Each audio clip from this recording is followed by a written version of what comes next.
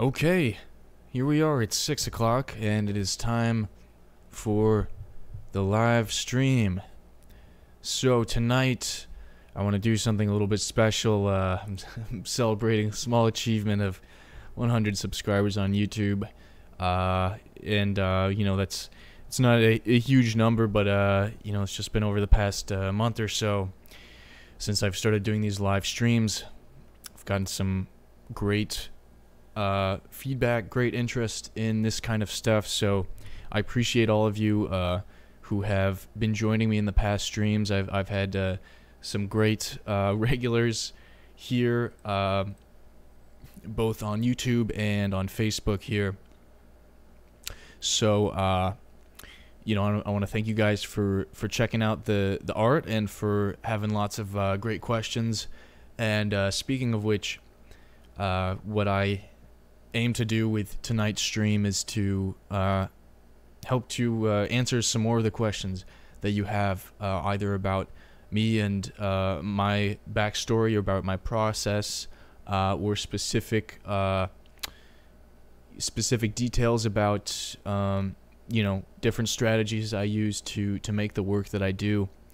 And so feel free to post your question on the comment stream here, and I will do my very best to answer it in a thorough and timely fashion here.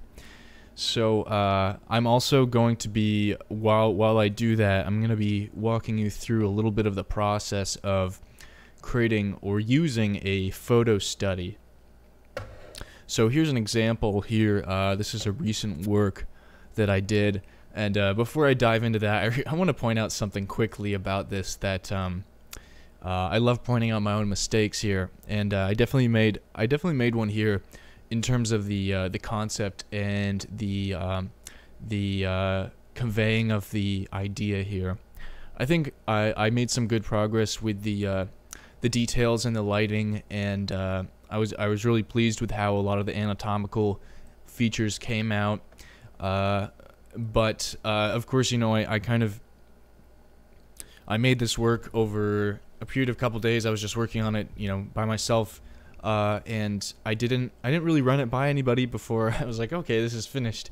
And it's I guess basically my intent was to convey like dragon and its rider having just returned from a battle and are very weary and kind of settling down in the forest here together.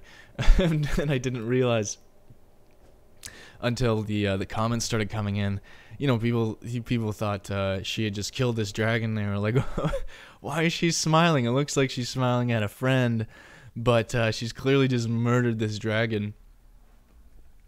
So I thought that was pretty funny, and I thought it was a great example of a couple things. Lack of clarity in story or concept that I'm putting forth. You want whatever your intentions are with a piece, you want them to be immediately readable, and you don't want there to be any ambiguity about it. And two, that it's definitely useful to run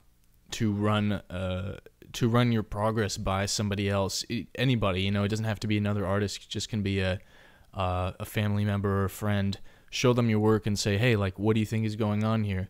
What's your first impression? I showed this to a friend, and they didn't assume that she had killed it, but they did point out something. They said something like, "Oh, why are her boobs so wide apart?" And I was like, I don't know. It didn't seem like it was the case to me, but to the random observer, maybe it did.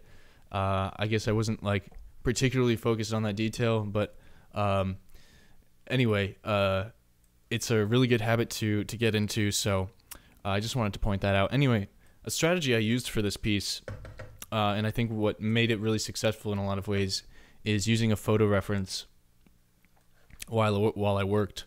So I'm going to bring this up here. This is the photo reference I used, and obviously I didn't copy it exactly, but you can hopefully see the resemblance here and see how finding a good reference like this and using it while you work can be really useful in creating a convincing face or material or landscape, whatever it is. It's really good to have these things around. In this case, I was working pretty directly from it in terms of, the lighting was right, so I could use a lot of those details. And, looking at them next to each other like this, it really, you can see the discrepancies between, how the faces came out. But ultimately, I mean, this is way better than it would have been if I hadn't used this reference. So I'm just going to get rid of that here.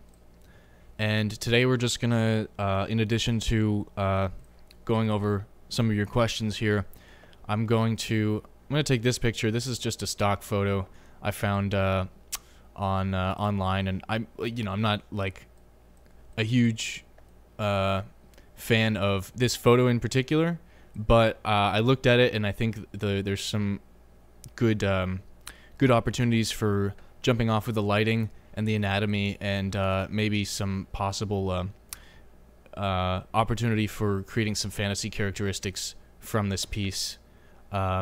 So I'm just gonna kind of start doing that. I'm probably gonna just crop this because I don't need any of the I gotta clear this ratio here. I don't need any of these other details here. I'm really just concerned with what's going on with this face. And this is also, I'm just realizing now, this is like a straight on angle, which is not something I would typically do or choose for a photo study, but it will be useful just as an anatomy reference, and it conveys things pretty clearly. And photos like this with the it's a pretty girl with pretty like flawless skin and all this. I mean, there's probably a bunch of makeup on here and everything, but that's not important really. Like, this can actually be very challenging, and I don't recommend starting with something like this. I would recommend starting with like somebody who's very old, or like a grizzled man or something, something with a lot of lines on it. And if I finish this up early, maybe I'll jump into something like that. But you also want to look for something that has like clear lighting. This lighting is sort of diffuse, so it's not, I don't know, it's not ideal. It's not what I would usually work with, but it is sort of clear. There's, let me grab my pen here and I'll show you. There's, a pretty clear light source direction coming from over here. Let's change the color there. Light source direction. Coming from this area here, you can see the shadow sort of lightly outlined here. You can see the line of the hair. And having that clarity of the light source is going to be super useful for us if, if you try to use a photo with like poor lighting as a reference, it's not going to help you too much. Maybe just for the mapping of the details, but that's a whole other subject, maybe for another video. But yeah, it looks like Ta has a question here. I don't know how you can find the reference. I'm not sure what you mean exactly there. If you're looking for, oh yeah. So how to find a reference photo, yeah, I think is what you're asking here. And a great place to start is just start with a stock photo website. There are plenty of those. There's Pexels. It's this one here.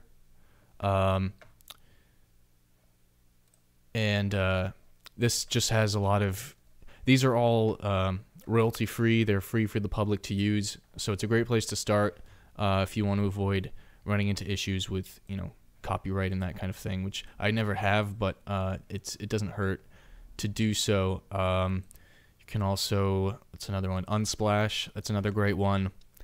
If you just want to search like woman face, like I did just a minute ago, you'll find a lot of this stuff. And a lot of these, the lighting isn't that great because they're supposed to look very diffuse and nice. But I mean, the lighting's good for the photo, but not necessarily good as a reference because there's no clear directionality or anything. I kind of like the lighting in this one personally. It's a bit more naturalistic. But anyway, yeah, this is those are great. You can go to Adobe Stock. You can sign up for a free trial and get 10 stock photos. Adobe Stock has a lot of I think their stock photos are generally higher quality and more specific to what you might be looking for. But they do charge for a monthly subscription. I figured out you can just, I don't tell anyone I told you this, but you can just keep signing up for a free trial with different emails and get 10 new stock photos a month. Depends upon how committed you are to doing that, but I don't use this that much, so it's definitely useful for that. Anyway, so you just want to find photos that are going to be useful for you in that context, and so I hope that answers your question a little bit, and let me know if you have any other details you want to know about. And there's also let's see, Alex posted a question here I want to get to, and I want to address that quickly here. Alex asks, can you go over the process of creating the initial sketch? How do you go from an idea in your head to putting it down on paper? Also, how do you go from your imagination to gathering reference, using the reference properly, sketching out the figure and creature in an environment, how to draw out the environment, things like that. So I've already covered using the references a little bit. As far as, creating a sketch, you'll see with the, I can pull up the time lapse for this particular piece, and you'll see that I started out with just some strokes on the canvas, just some general gestures. Here, if we stop it right there, I'm just creating motion in the piece, and I'm not even sure I knew what I was going to create at this point, but just at this point, this is probably when I discovered what it was I wanted to make. I just done these quick. I also, I had a vague idea that I wanted to create some kind of female figure and, create something that tells a bit of a story. So, just right off the bat, I have my concept based on those strokes. And a lot of other times it takes a lot longer to figure it out.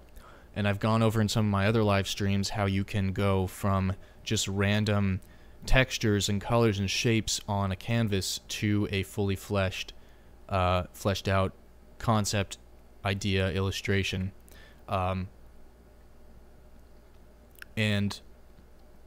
a lot of that has to do with getting in this mindset of not trying to come up with an idea, rather just trying to read it from the strokes you've put down on the canvas. If I create a new thing here and I just want to get in and just start creating some strokes in here, even with, let's say, a little of this, even something as simple as this, it's a stretch to read anything out of it, but if you start to add some things in there, you just keep looking for something that might be recognizable, and you just sort of play with it a little bit, play with using different colors and creating different lighting situations, and that's one way of developing a concept, and it's not the only way. I mean, you can really think this out and think about what you want to convey. I kind of did that with this one a bit more. I knew I'd been working on my facial anatomy and my figures recently, so I wanted to sort of showcase that a little bit. I knew I wanted to create something with a bit more of a compelling story, so I wanted to create a relationship with these two characters here. And as I found out later, I need to improve that skill more. I haven't quite communicated what I wanted to with this piece. I think it looks nice, but it's just, you know, it's not telling the story that I want it to tell. So, you know, if you think about what kind of story you want to tell with your piece, you know, just do some thumbnailing, some quick sketches. If you have just one jumping off point, like I want to have a female character, I want them to be interacting with something else, just do some quick little thumbnail sketches, really quick 10-minute sketches, fill a page with them, and then come back and see if you have any good ideas from there.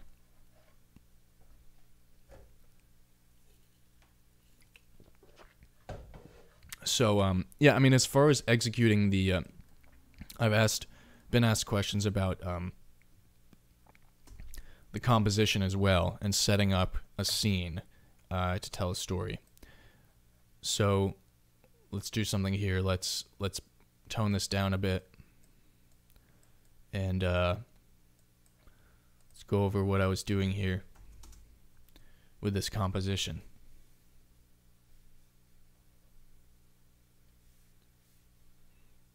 Let's use a nice color that's not in here. How's that? Perfect. Let's make it a little bigger. Okay. So, I mean, right off the bat, I started with this kind of swishy gesture. I think it started off something like this, and then with a little this, and then just sort of some things like that. That was the foundation of this whole composition. And, you know, it's also really all I needed to get that concept rolling. You know, this line here, this is something I'm already familiar with from doing figure drawing practice. This is the gesture line, and if you want to get into figure drawing, really, if you want to depict anything organic like this, especially, you know, a human body or a creature or something, this is a really good habit to get into. See if you can define that creature with a single line before you even start. So on top of this, I've got the head here, got this general pose here, and this already is showing that she's leaning back. Her weight is off center. Here's her, you know, her weight center. Obviously, it's unbalanced, so she's going to be leaning against something, and then, you know, I can kind of counter that with various body shapes and that kind of thing. Just want to start out with these big general gestures, and from there you can start adding in the building blocks of your anatomy.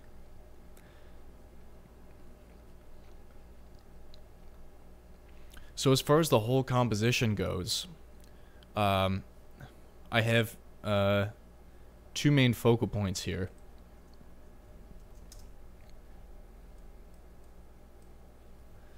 Well, you know, I basically have this, which is the main focal point, and then I have this, which is sort of a sub-focal point, and then there are other areas of interest around. You know, there's some lighting happening here and some detail that's sort of interesting. There's this very sharp shape right here with some high contrast lighting along it. There's some high contrast areas here and here, and a little bit of detail along this region here. And then there's this sort of curving shape with the horn. There's another curving shape with the hand. And then there's this big curve of the dragon that sort of comes around here. So if you look at this, you can see that like all of this is contained. There's nothing that's like leading really out of this, or like everything here is communicating with one another. So there's some mirroring going on here.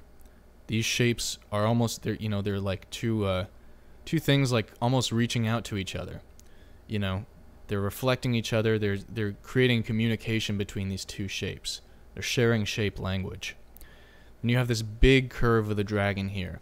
This is helping to frame the whole piece. You you know, even these spines are sort of curved inwards, so it's not like they're not shooting you out this way. There's nothing interesting. Let's change the color here. There's nothing interesting going on here or here or here. Kind of here, but not really. Not really here. Not even here or even here.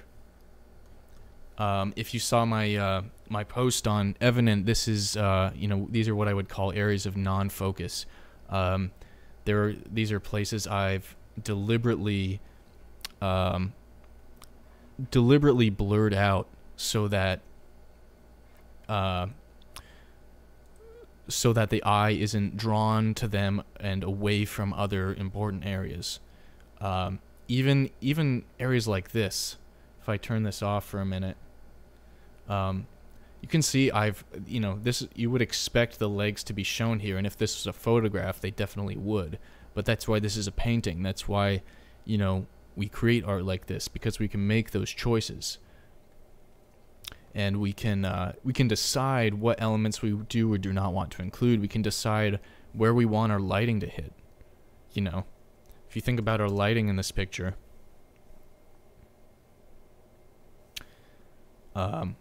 it's hitting right here, but it's not hitting here or here. A little bit here, and then a couple spots here.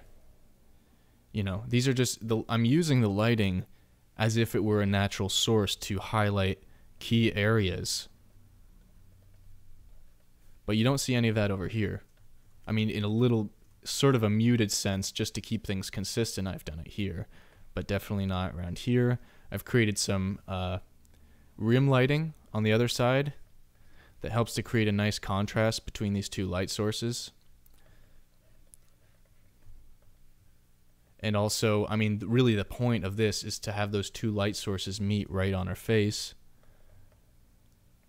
So we can have this really interesting, high contrast dynamic between two light sources around the focal point and at other areas in the piece.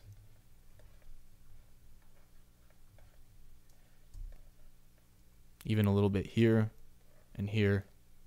It just helps to frame everything a bit better.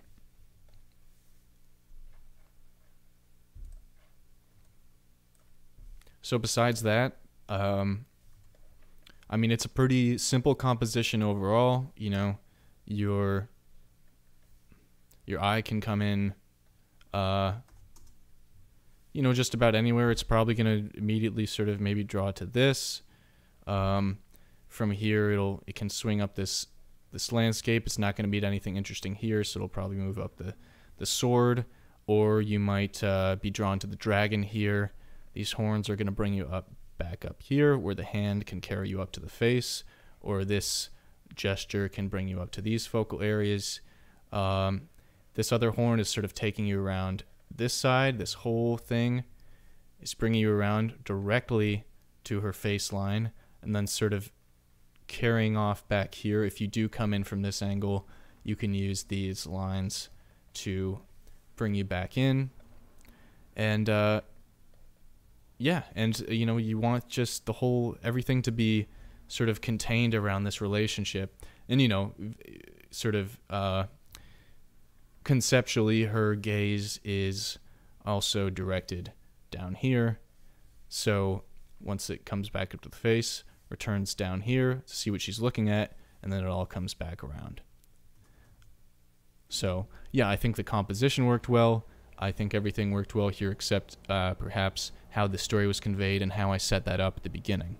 And there are some other things I could have done to maybe make that more apparent about what is going on, but you know, I won't. You know, for example, I don't know. You know, it's a good exercise to think of how I could have conveyed that idea more, and I'll definitely be thinking about that as I move forward with my next piece. But in any case, let's get going on this study here, and let me just check, see if there are any other questions here. Which tablet did I work in? For this piece, I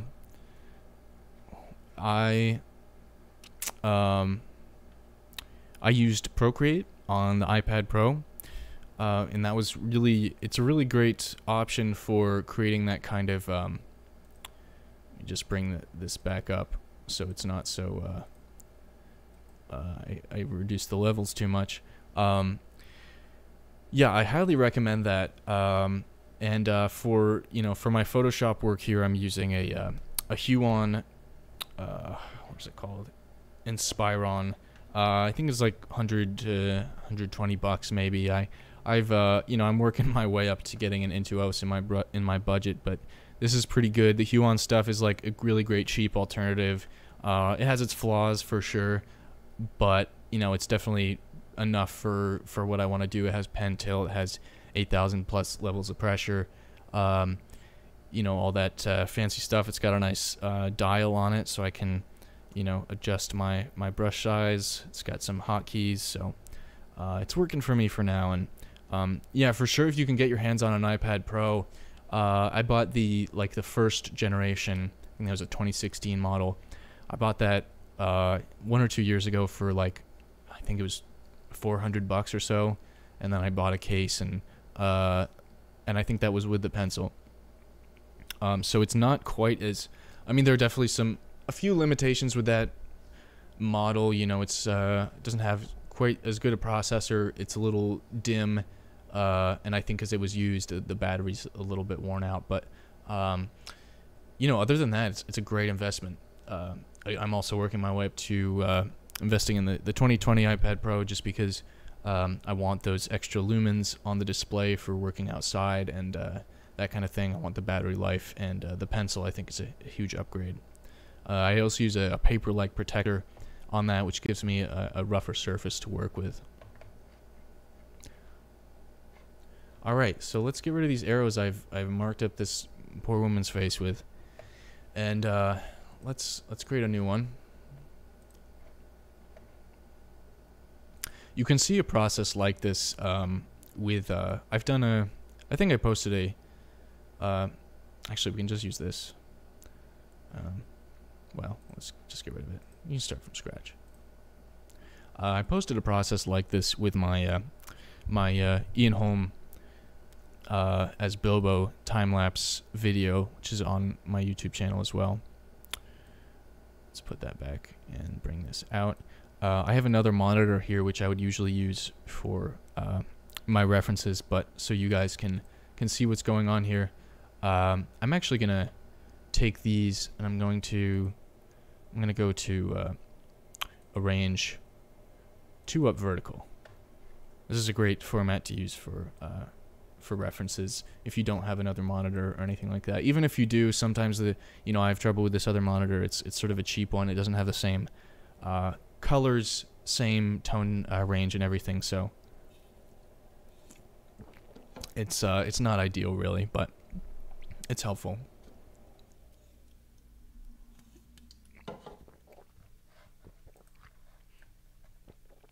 Okay, hey Nick, nice to see you here. Yeah, the Wacom is I guess it's kind of the industry standard, and they're quite expensive though. Depending upon who you are and what your budget is, that might work. And I haven't actually tried one myself, so maybe it's worth it. But I guess if you haven't tried one, you will never know. So it's like, yeah. I've heard great things about them. I think for the large, to get the same surface area that I'm working with for this Huon one, this was like 120 bucks. I think the large is like 600 for the Intuos. So, maybe you could get a medium at a competitive price, but I really like the large drawing space.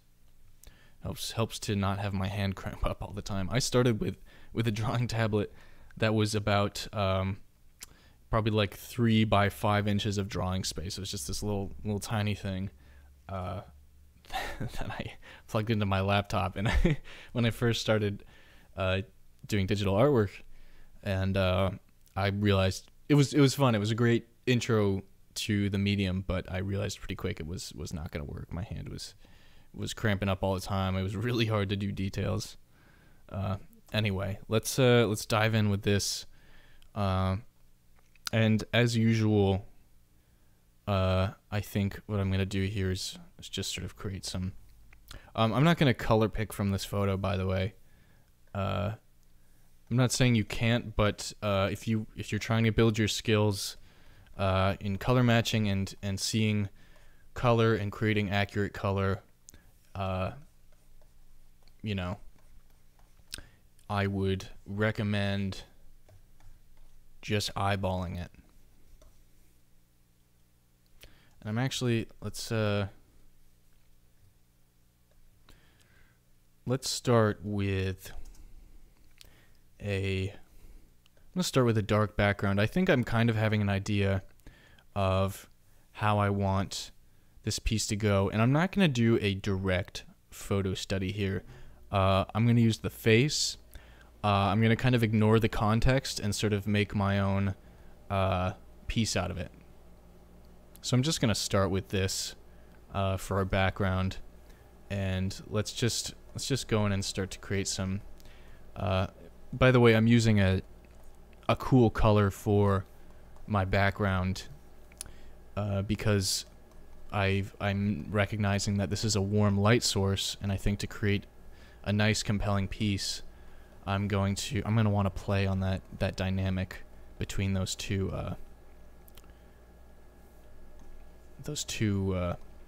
color ranges.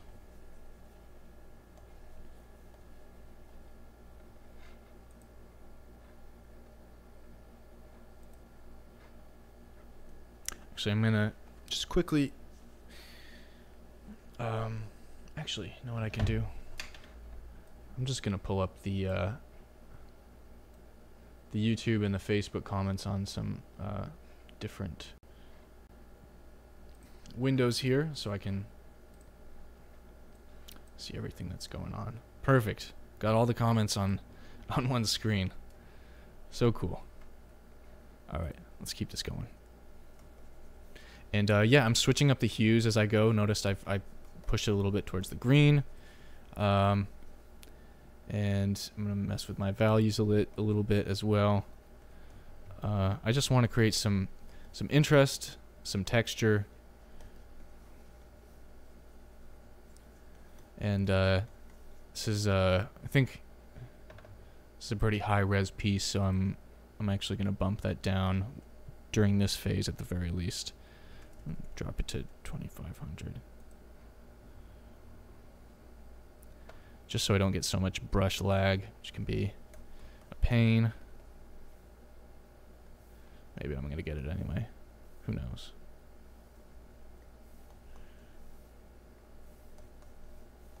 Oh yeah. There's some interesting color dynamics going on here. It's good background. Now let's just leave that for a moment and return to our face tones here.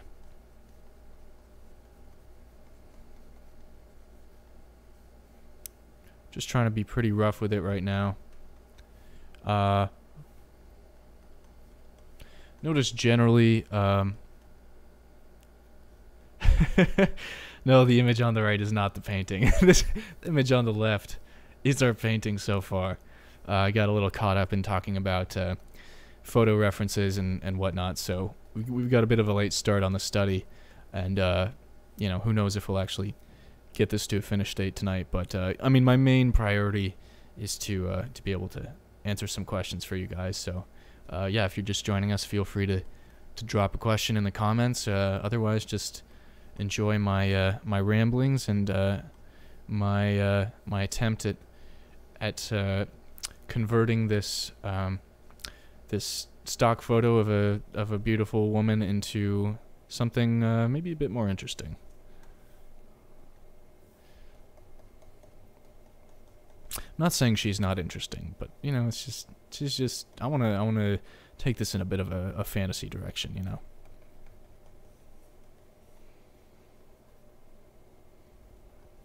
Okay. So yeah, I'm just getting some general form and texture around here.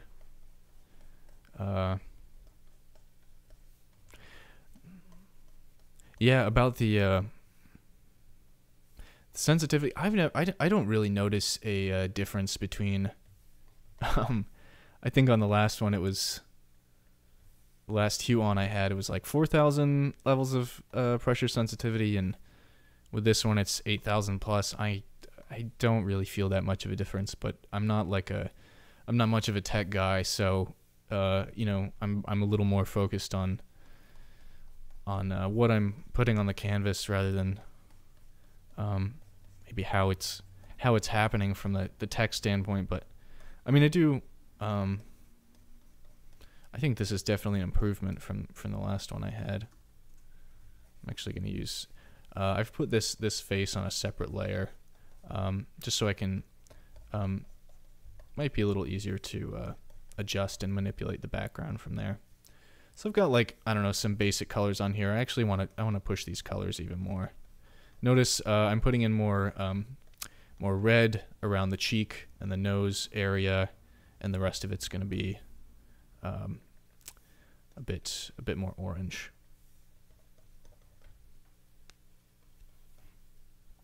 Let's really push that orange a bit. Oh, and by the way, if you are attempting this or are ever going to attempt this, know that you're going to create a freaky, terrible monster for the first first, you know, 10, 20, 30 minutes, whatever, how much time you put into this. It's going to look pretty terrible for a minute, especially like if you're choosing a beautiful woman to do a study of. Good luck. I'm not saying you shouldn't. I'm just saying, like, don't get to this point or where it's about to go, which you're going to see it's going to get pretty weird, and give up because it looks like the most terrifying person you've ever met. That just happens sometimes while you're adjusting your proportions and all that. We are super, super sensitive to facial features and recognizing them, and that's like a big reason why a lot of people struggle with this and get frustrated. And like, I mean, I personally have for a long time. That's why I've been doing it more. It's because I just, like, I don't even want to touch it. It's like everything I create just looks so, like, just so monstrous, you know. And I didn't give myself the chance to push past that and make the tiny adjustments needed to bring that face from, like, pretty bad to, like, somewhat accurate, you know. No, yeah, we don't have to worry about the direction of the fantasy here. I'm gonna keep this one PG. Feel free to go in whatever direction you want with your own. I'm focused. I'm gonna focus a bit more on the storytelling elements here and see if I can sort of create some concept interest here, something that you might not find from a stock photo per se.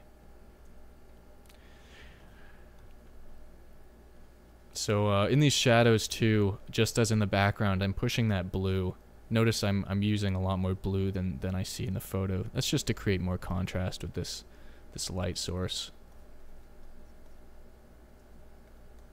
And I think the facial, I'm going to push this into the gray. Actually, there's a lot of gray up here, and that's going to be useful as an intermediary between these two, between the light and the shadow. She kind of looks like Natalie Portman a little bit. Now I'm looking, I don't know. I'm a big fan of her stuff.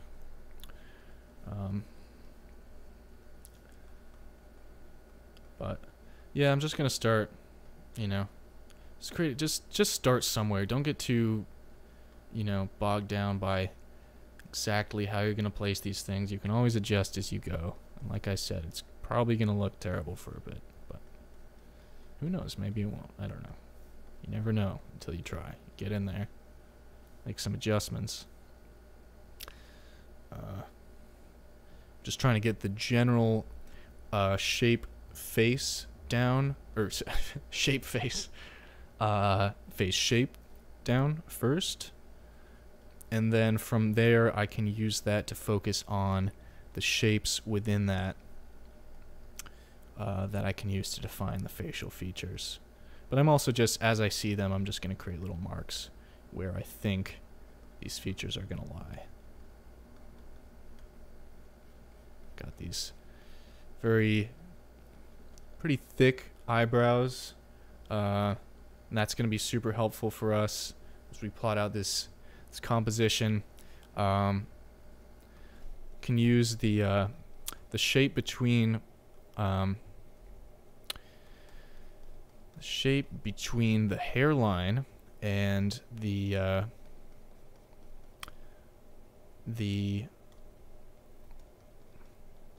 forehead to figure out where these eyebrows are going to go. So, whoops, I don't want to mark her up. I'll show you. Let's think about, for a second, let's pause and think about the negative shapes we're going to want to focus on here. Don't worry about where the eyes are, or the nose is, or the mouth. Forget what all those things are. Let's figure out what's going on here. Okay, that's a little thick. Let me try that again. Let's look at this shape. That's easy. This shape. Let's see, probably want to use this shape. This one is a little harder to define, but it stops at the nose there. Kind of follows a bit of a color pattern here and stops there. We can do the same thing on this side. Sort of follow the cheek line. It's just vague because, you know, again, she's young and beautiful and she doesn't have much definition there. And then, you know, here we'll focus on these shapes around the eyelid, this kind of stuff. And then the shape between the top of the mouth and the nose. And the shape between the chin and the bottom of the jaw. These shapes here. And then from there, and we'll want to get that lip line in too. That'll be helpful. The distance between that lip line and the nose. We'll want to make sure that's right. Distance between the bottom of the chin and the lip line. And that's pretty much it. Once we have all that information, I mean, she looks terrible like this, but that's, just so you know, that's what I'm focusing on while I'm moving forward here. I'm not focusing on exact placement, but I'm just trying to get those negative shapes right.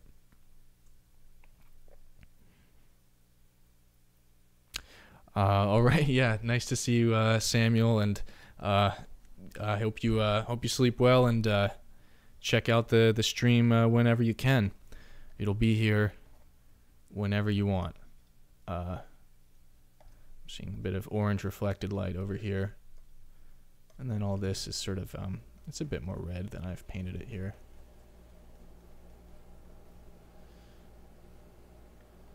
All right, let's just go in with a more of a pencil here and start to map out those proportions. It'll be really important to get those sort of in here as soon as possible so we don't waste too much time making adjustments later. So making this, focusing on that negative shape again. Moving down here. This is coming across a little closer. That eyebrow there.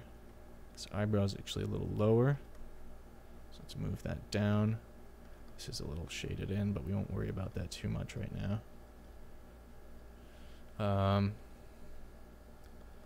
Okay, that goes back here. The hair continues down here.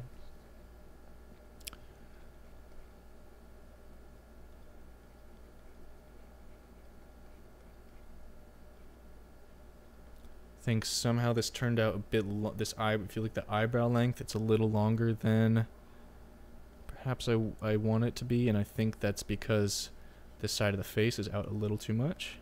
So we'll just pull that in. And I just want to make these shapes as clear as possible and compare them. Straight lines, you know, not too much sketchiness, like I've already done a little bit. And then we'll move on to this shape. By the way, this strategy that I'm using here is totally applicable to anything. It doesn't have to be a face.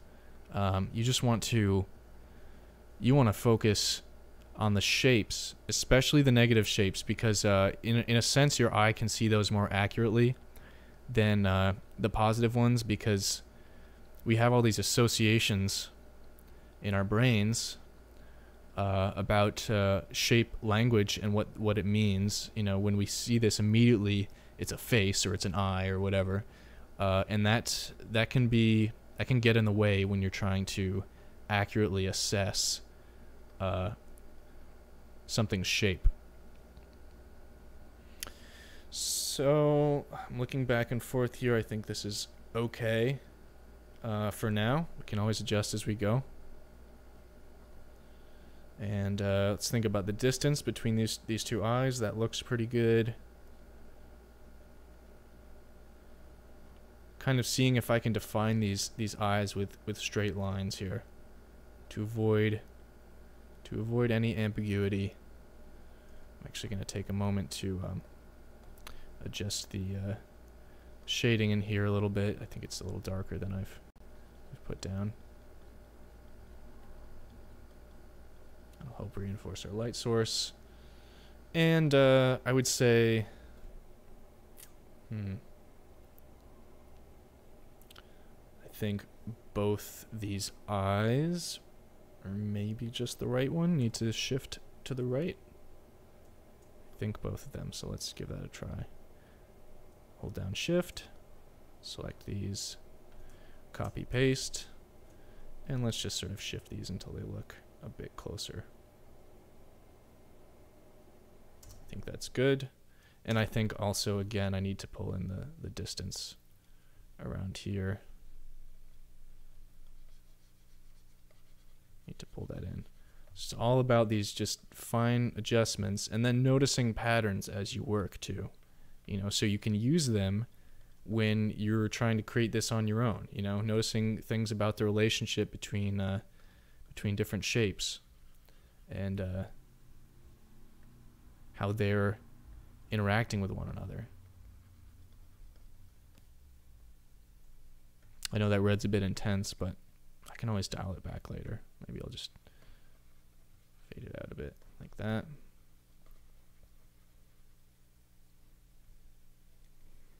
Sort of switching between this dry brush and the pencil. Let's see if we can clarify this this cheek a bit. Add in some more of that red.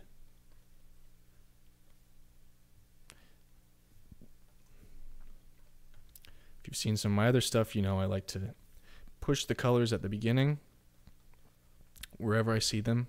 Keep pushing them as I work.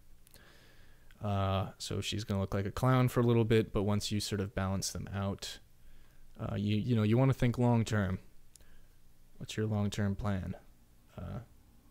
How's this all going to come together?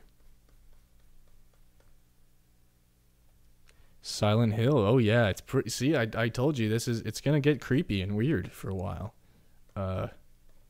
For sure. Especially without any irises. But oh yeah, so merge that down.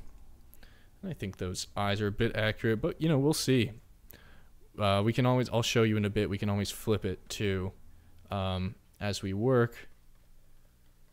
And that'll really help us see where we're going wrong here. Just going to shape this jawline a bit. And yeah, let's I'm noticing this little, it's got the little shadows under the eyes, nothing too crazy. We don't want to push that too far and make her look like she's sleep deprived, but they are there, and it's actually sort of this almost an orange color where they are. It's even brighter than that. It's something like here, and it's a thin line. So let's go back to the pencil. skew that in like that. And we'll come back to that later. We can blend it out, do whatever.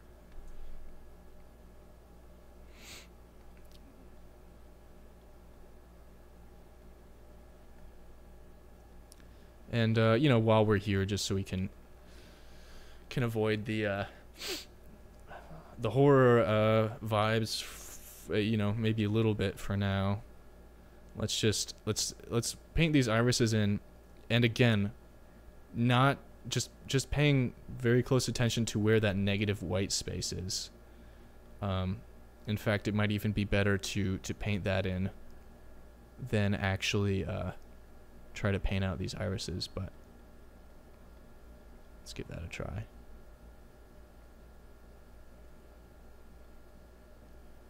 And not because it's necessarily gonna be more accurate. I mean, you're gonna want to paint out all these shapes anyway, but it'll help you get in that mindset of like, I'm not painting an eye, I'm just painting a triangle. You know, these are just two curvy triangles inside a larger thing.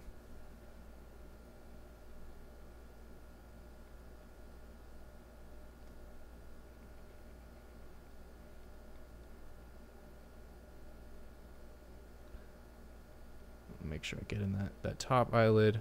It's going to help define things for us. I think this comes down a bit more. And then there's a bit of a warm highlight here.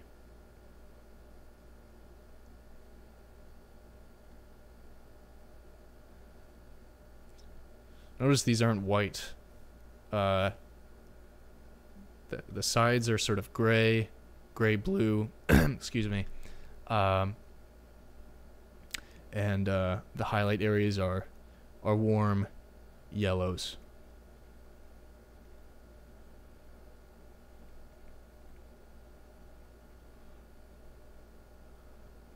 Just painting shapes here.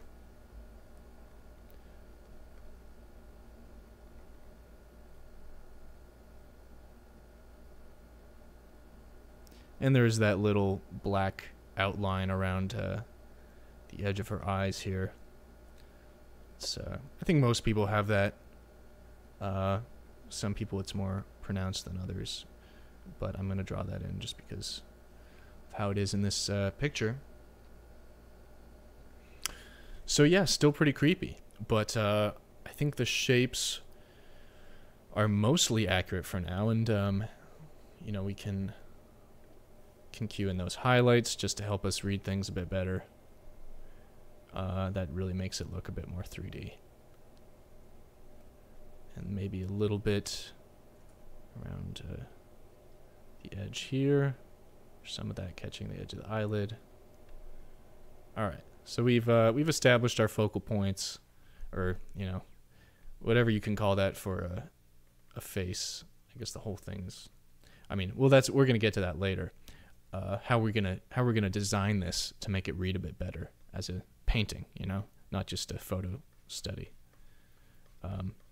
But yeah, for now, let's just let's go in and start to map in the highlight along this nose.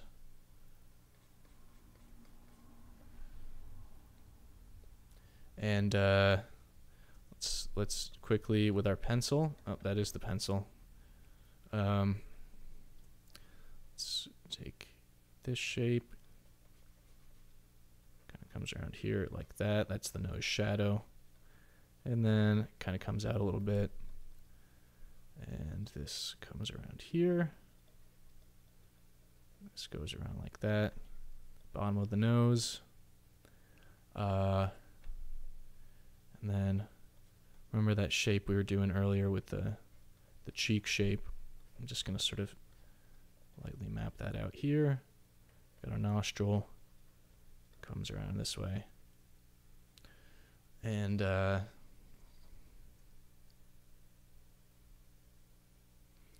well, yeah, I'm glad they're starting to look similar here. That's my goal. That's your goal with any study. You want to be able to, like, you can start by that's kind of what I'm doing here. I'm starting by replicating them replicating it as close as I can, while also making active design choices. Because you do, I mean, it's a good skill to have to be able to like capture an image accurately. It's not necessarily going to make a better painting, but it will help you in the long run. One thing I've noticed with faces recently is the deepest shadows tend to be like around the corners. These little these corners of the lips, a great place, and these little parts in the middle. Sometimes that's all you have to define. You don't have to just do a straight line across. You can just create those. And then let's follow the shape of the lip. And while I'm doing this, I'm not paying attention to the shape of the lip as much as I am paying attention to this space between the lip and the nose. And likewise on the other side. And then same thing between the bottom lip and the chin. The bottom lip is a bit larger, as it usually is.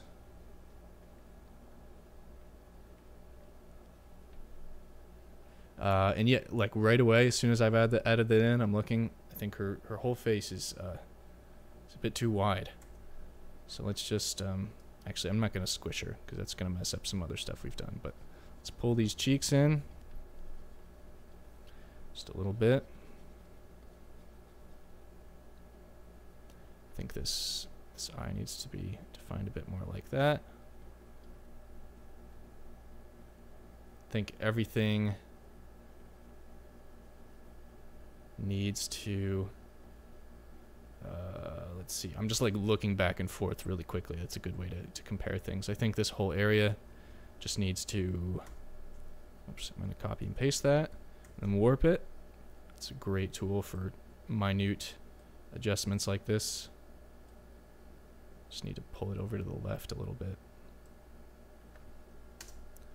And yeah, still I'm feeling like this face is a bit too wide, so I'm just gonna keep pulling it in, pulling that chin up,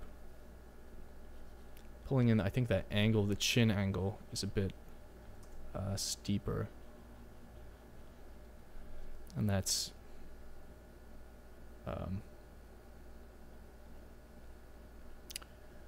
you know, that's a pretty typically feminine characteristic, you know, that kind of steep chin angle. And then I think everything, the eyes are wider in comparison with the other features than I've created here, so I'm just gonna do the same thing that I just did, but I'm just gonna shrink this whole unit down. I think that's gonna work a lot better for us. And merge it down.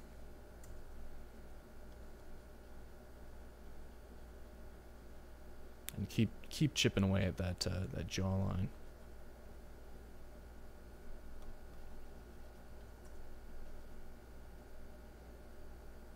Just try to make it more symmetrical than it is now. Oh yeah, and that distance between the bottom lip and the jaw, it's gonna be a lot less. There it is. We're getting closer. It's all just a process of trying to get a bit closer with every stroke.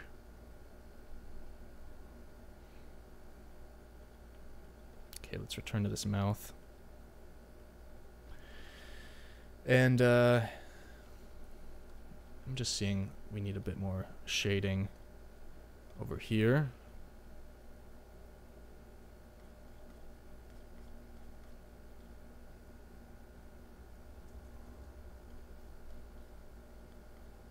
Don't want to go too overboard with it, but there's that nose shadow, and just use a bit more all around down here. It's just reinforcing that that light source even more. Yeah, she's still pretty creepy, but closer to a face, human face. And I think I just still need to keep pulling. I can't believe how much I've had to pull in these jaws. I really started out pretty wide, but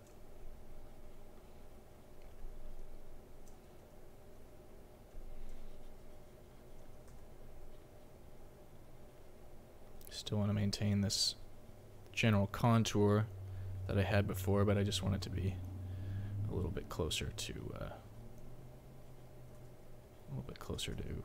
the rest of her facial features. Need this orange, some of that reflected light.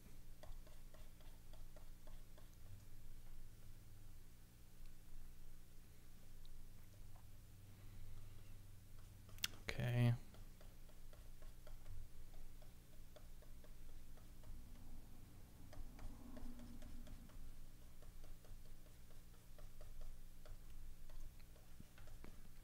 I'm going to push this shadow more towards the blue, just because I can.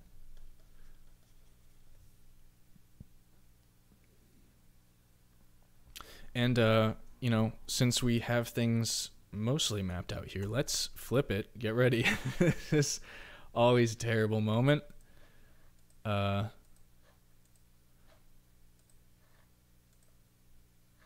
Flip it. All right. So you can, I hope you can see how flawed this is right now. The whole thing's kind of just like leaning over to the right. Not even sure what's going on. So let's get to work here. Let's fix these major issues we have here. Now this is not something I do too often, especially not this straight on angle. So if you want, you know, more tutorials on you know, painting like a female face like this, I'm sure there are plenty of other people on YouTube and whatnot that can show you better than I. But my goal for today is to kind of show how you can take something like this, a photo study, and sort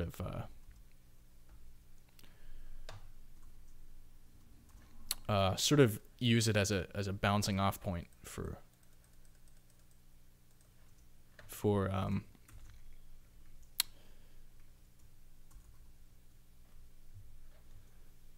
what am I trying to say here? For developing a concept, you know, something new, something a little more original.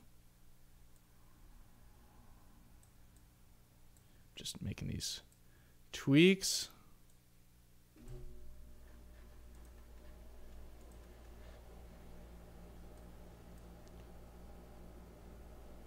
Gonna have to, it's probably good for the whole face.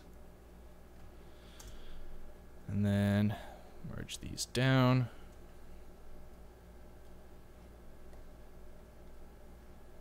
Take down the tone a bit here.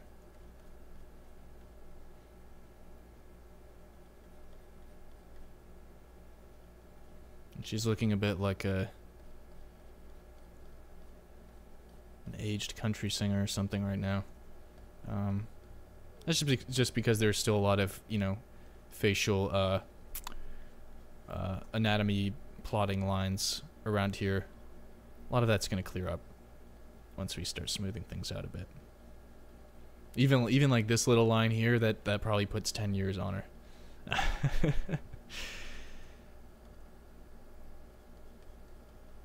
There's a reason. Excuse me. My voice is cracking all the time. Yeah, there's a reason Botox is a thing, I suppose. It's the point of all this. And again, I'm just going to shift this whole area over to the right.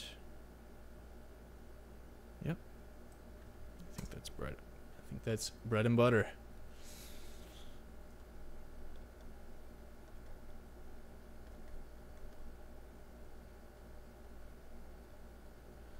Let's go ahead and clear up some of that. Make her look a little younger. There you go.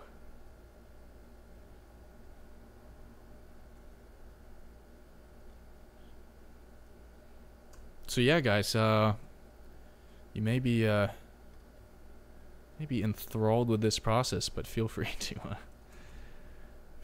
to keep posting questions there, and if you have any. Just trying to get some real light porosity going there. Oh my god, why is that happening? Why is it doing that? We don't know. You gonna give me a straight line here? Is Photoshop crashing on me? Nope. Okay. Yeah. All right. Let's not worry about that. There are always glitches. Always glitches. Let's think about the shape. This line doesn't actually exist. It's really only implied, so we can get rid of that.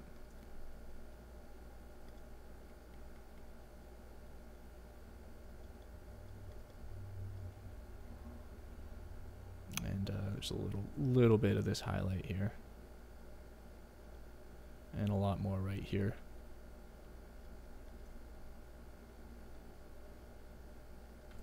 Let me get that shape right.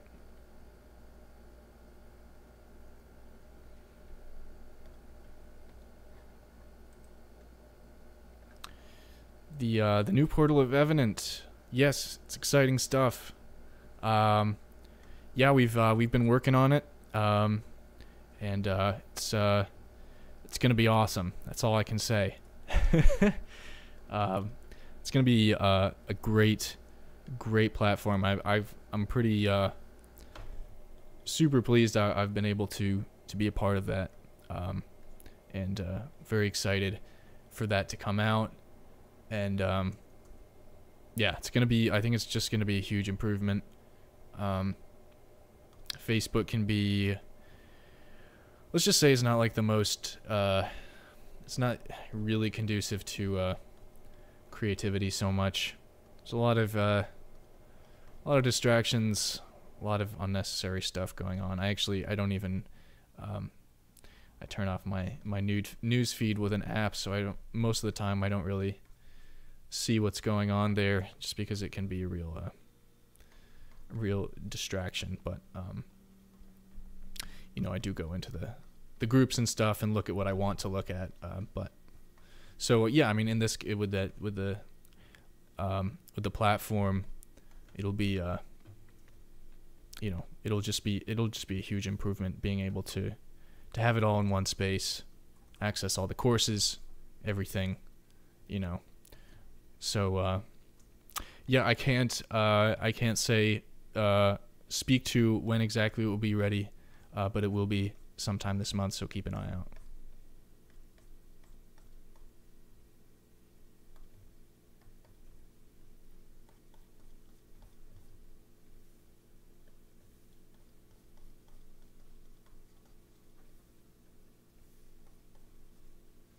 All right, so I think I have addressed most of the major flaws that I picked up when I flipped this image. Just gonna fix some of the shapes that are going on here. And I've also neglected to give her this little ear blip here. It's an important detail. She must have ears to hear all the wonderful things everyone is saying about her. Yeah, it's looking better. So let's flip it again and see if our changes have worked. I think overall this is working. But you know, we've still got a ways to go, so let's get into it.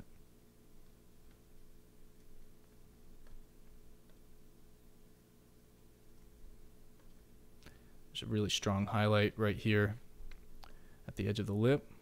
I'm just going to use that to sort of draw it in.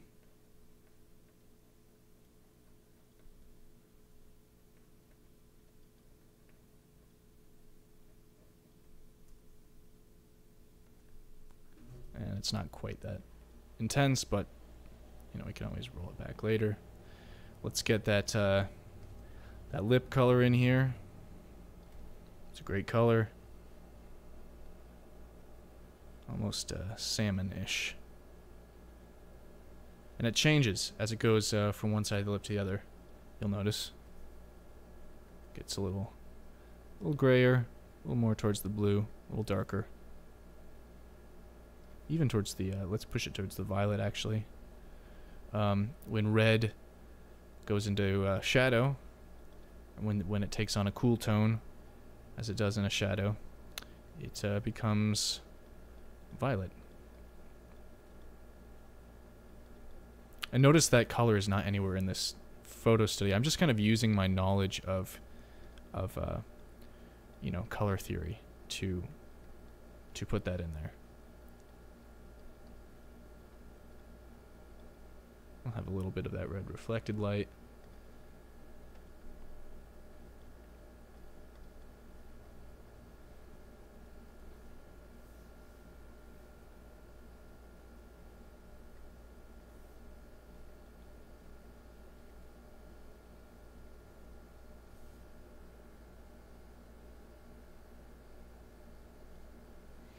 Oh, hey D, nice to see you here.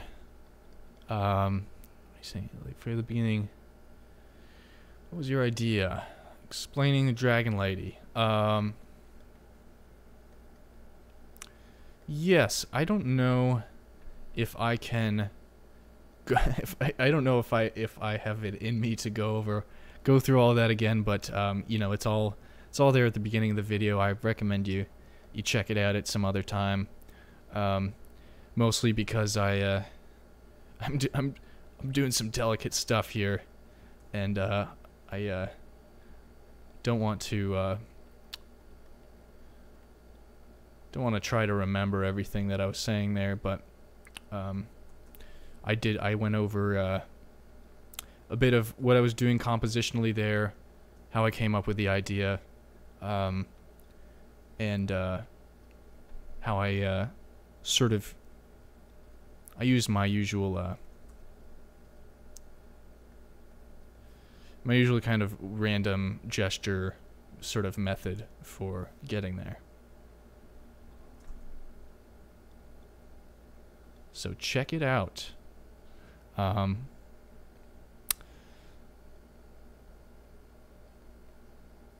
Yes, I am aware of the date.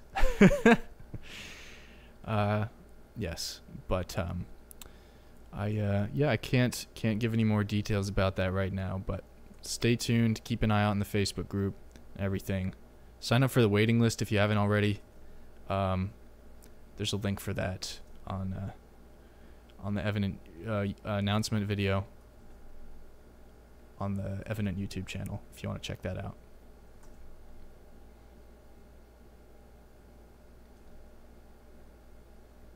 I'm noticing this gray. This nice gray on the other side. I love grays. They're so useful. Just gonna push that even more.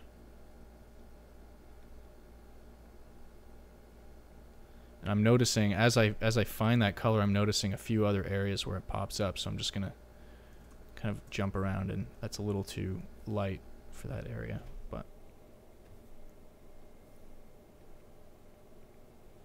noticing some other areas where that comes in. And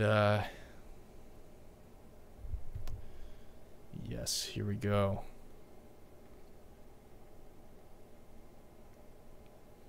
Not totally sure about. Let's take this down a bit. See if we can correct this. I think our expression's not quite right down here.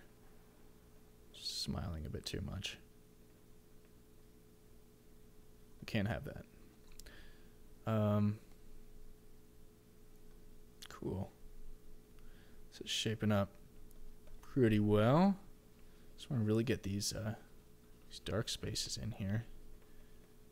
And then we'll start to shape the edge of her neck.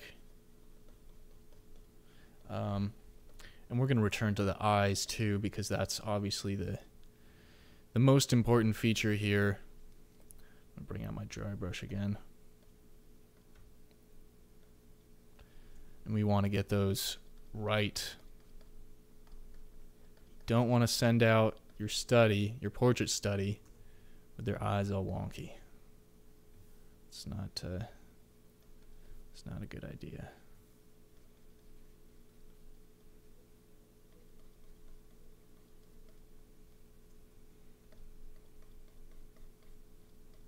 Just going to keep this light a bit diffuse as it is in the image, and bring back some of those oranges I was seeing earlier. They kind of pop up all around here.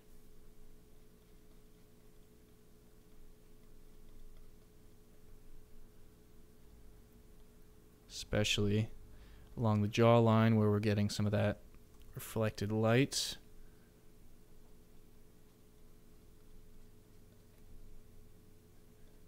I actually might change that later because I want to do some blue rim light later on, but we can always change it.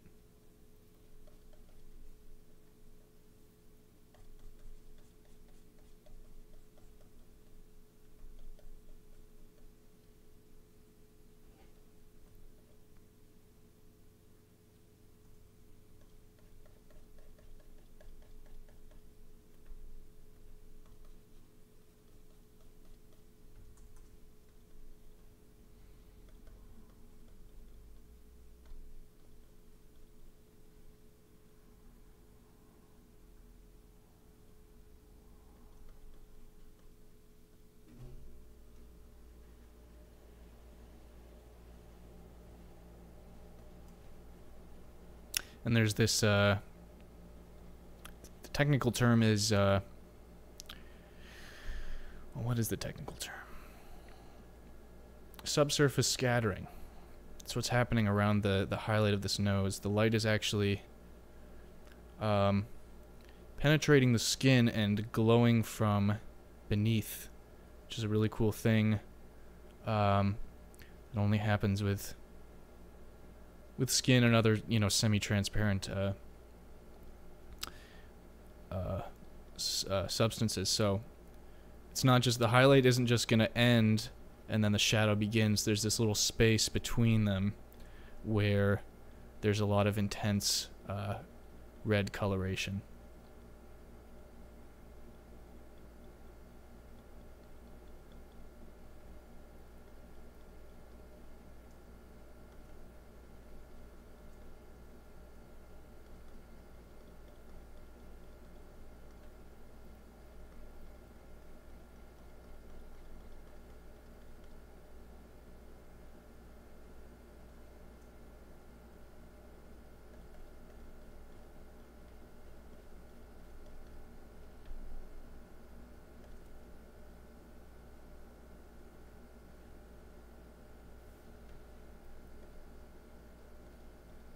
Noticing a bit more of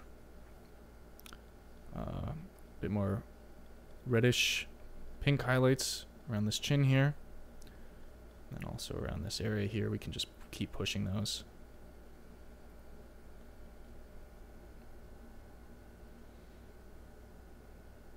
So I think we've got most of our colors and shapes going for the majority of the face. So let's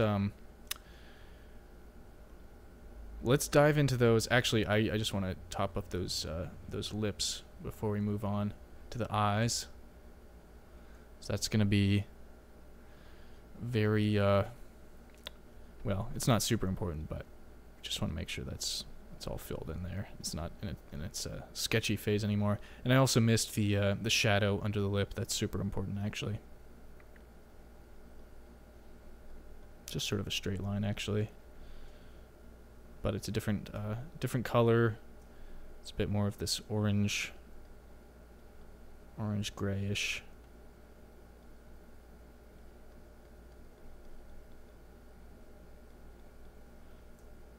Need more of that orange in there. And then this chin comes up like that, and we have a little highlight there.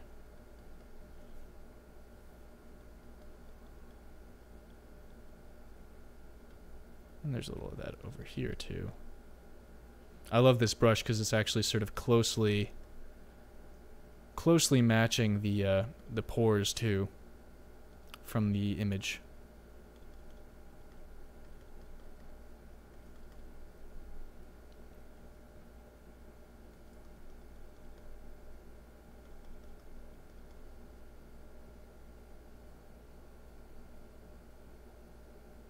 Yes, exactly.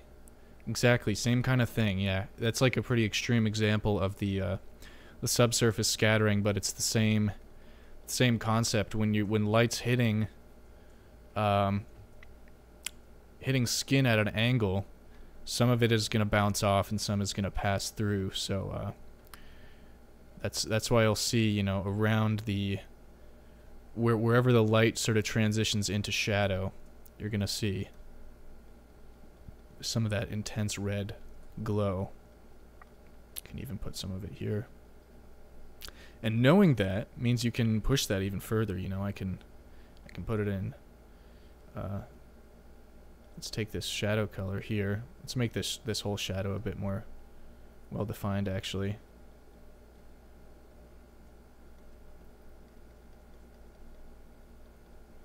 It actually comes down. Whoops, wrong color. Goes down under the nose, right here, and then sort of comes around the edge. You can put a little of that scattering right around the edge of the shadow.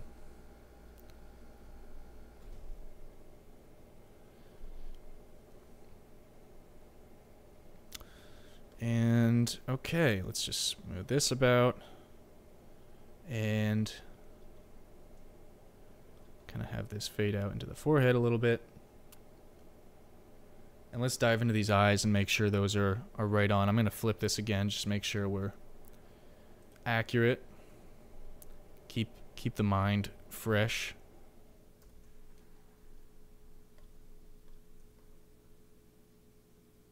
I'll probably just keep these the same size.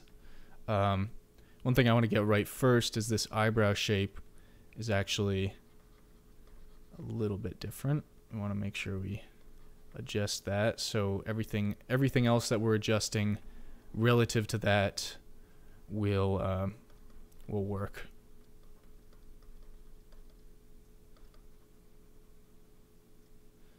And maybe the same sort of thing for the other side. I think the other side looks okay. And so let's just go into these eyes. I think first thing I notice is, you know, I've made this whole eyelash a bit thick, and there's a nice highlight, almost a highlight, right on top of it where that folded eyelid is. So I just want to push that out a bit and then reinforce the line on the other side. This is delicate stuff, the eye stuff. You know, we are the most, you know, we're sensitive about the whole face, but the eyes are really what tells us if something is alive or not. That's really important for us to know evolutionarily. I mean, that's not all of it. We communicate a lot with our eyes. A lot of intent, a lot of language. So we really want to get these right. We want to make sure our shapes are right.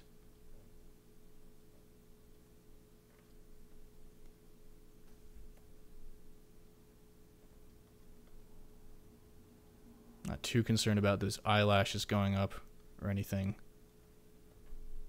Just want to get these general shapes right.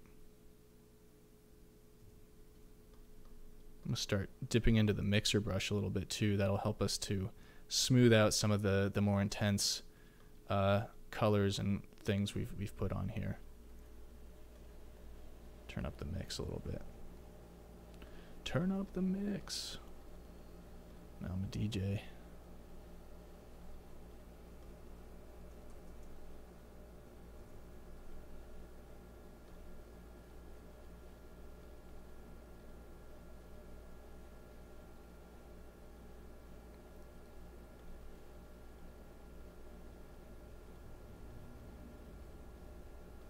Trying to get a good blend going here.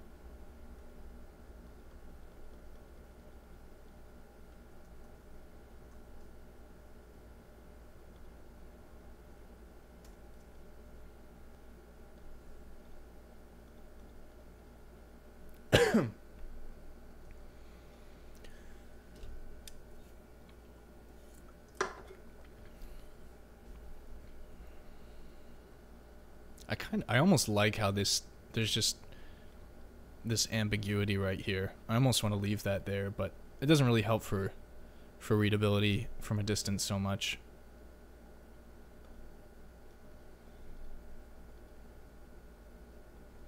I want to make sure we have that upward turning part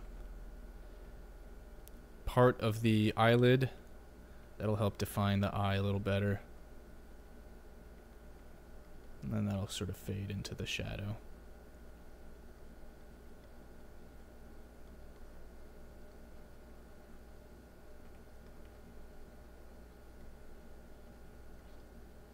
I think that's a bit more readable. Darken this up.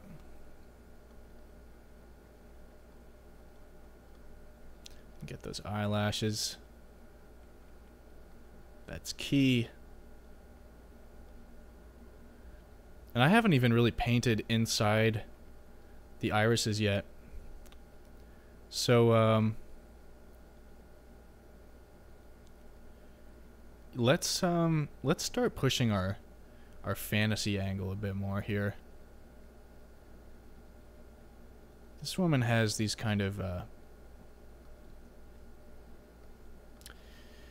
nice glowing orange areas on the for her irises. I'd like to, let me see if we can push that to maybe to like a yellow or something. I don't know. Do you guys have any ideas?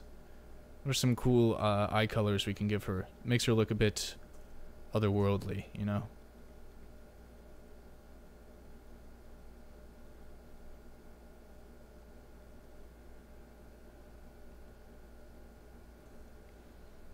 I think maybe I'll just let's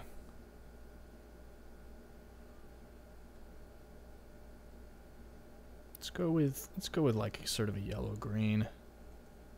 Let's see how that looks. And I'm gonna follow the same pattern of values that I say that and I picked the wrong value. I'm gonna follow the same pattern of values I see in her irises, but I'm just going to use a different color for that.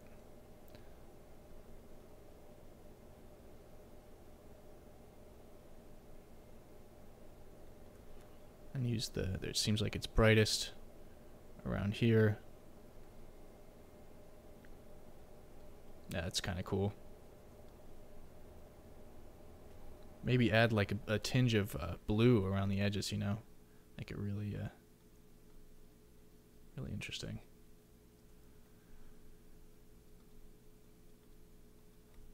You can even push that even more. Little dots of color going on there. I think that looks pretty cool. Whoops. I'm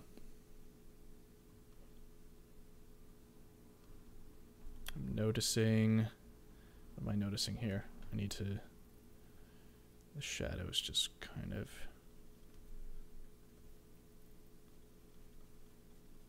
to be developed a bit more like that, and then we'll work it back.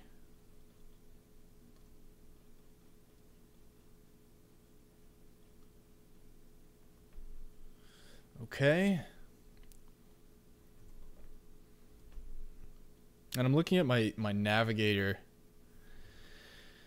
and it's almost looking like her eye's veering a little bit off too far to the right. So I'm just going to sort of try to push this in a little bit.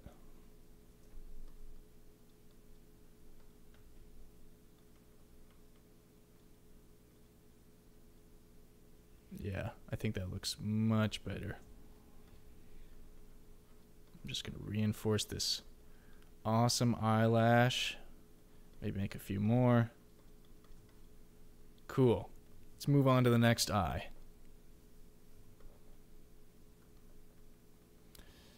What am I seeing here? I think there needs to be some darker values in here. This. Take some of that hair color.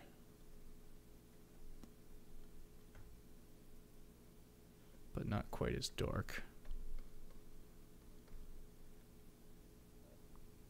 Wait for my computer to catch up. Here it is.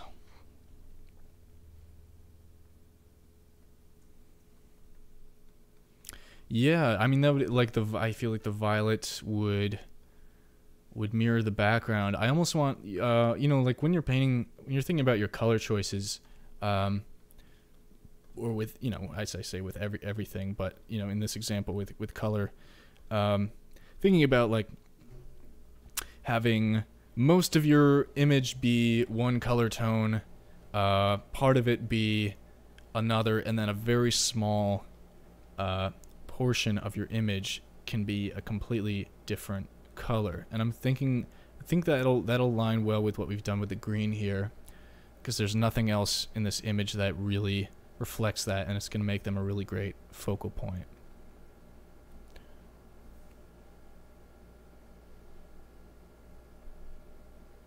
I'm actually going to tone this down just a little bit, and then there are these nice bright highlights just like right here and right here. Maybe that was a bit too much,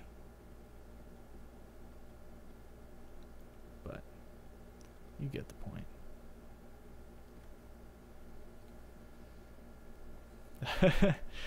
That's okay. Nice to see you, Shalandra.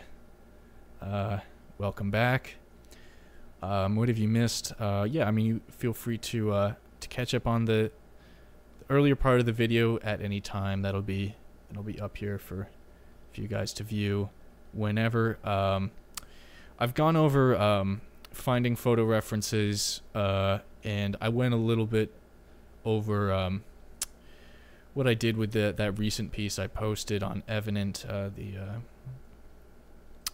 the Dragon Rider, and I talked about some mistakes I made with the concept there, as well as what I did to make the composition successful, at least, you know, in my eyes. And we talked a little bit about using a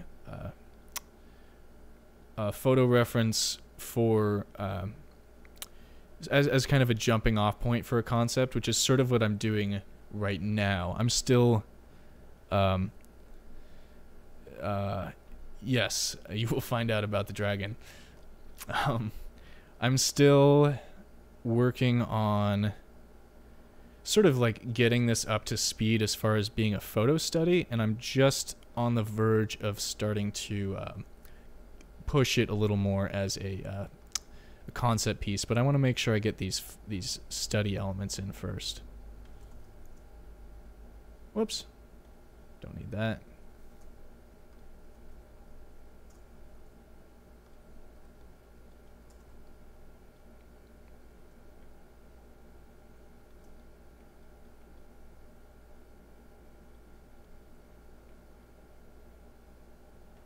Oh, thank you.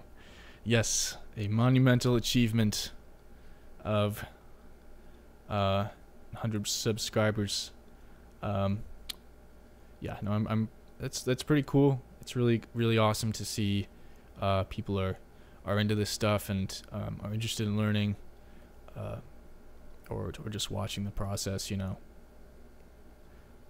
I think yeah, these live streams have been a lot of fun for me, and I hope just as much for you guys. So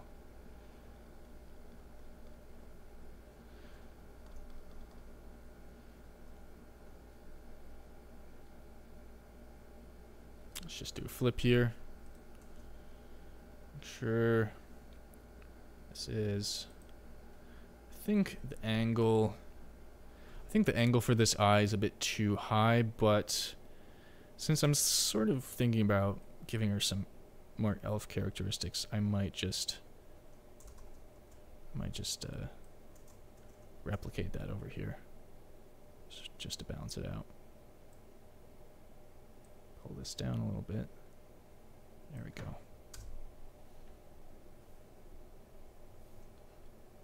And of course we're gonna have to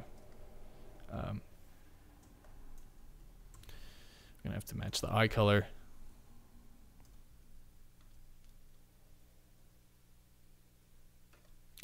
Awesome. 109th. Just keeps going up.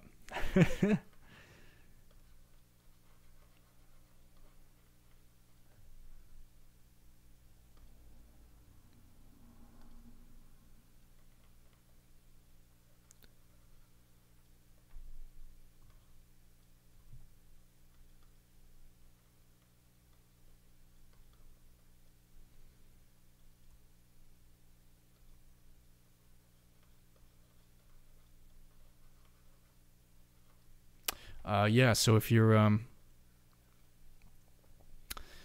yeah, the devotion to the study. Well, I enjoy this process quite a bit, and once you get into it, um, it can be I for me this is kind of a relief sometimes, because you don't really have to make anything up. You can just sort of it's a simple goal basically. Just try to make what's in the photo, and it's pretty straightforward. You just have to figure out how are you going to measure things and all that to make that happen. How are you going to adjust your strategy to make this read like the photograph?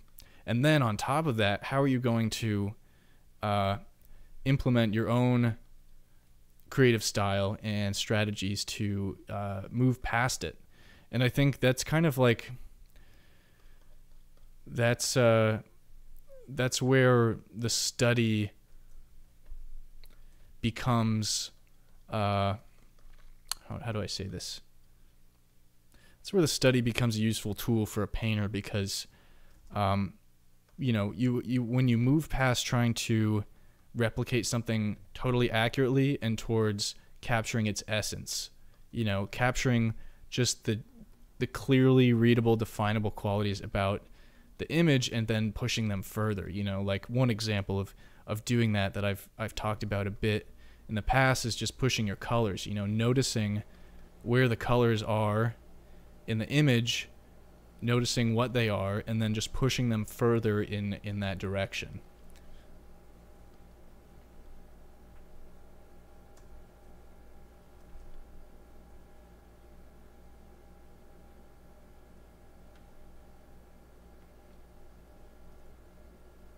Just grab this iris color, start keying this in here.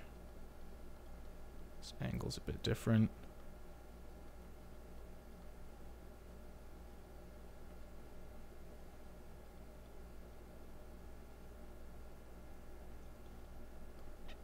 And then let's bring in that awesome green color again.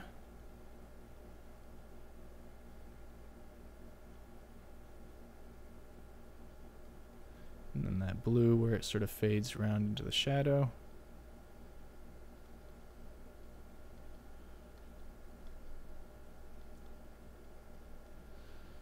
Notice I'm not just using circles for the irises, because that's not what I'm seeing in my reference.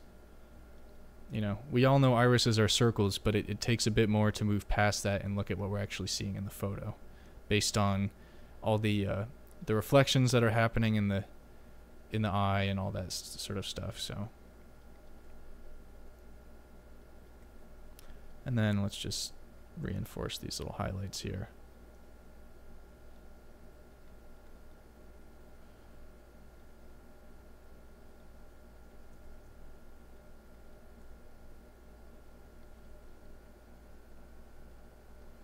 And then I think this whole area just needs a bit of shading. They look a bit flat right now.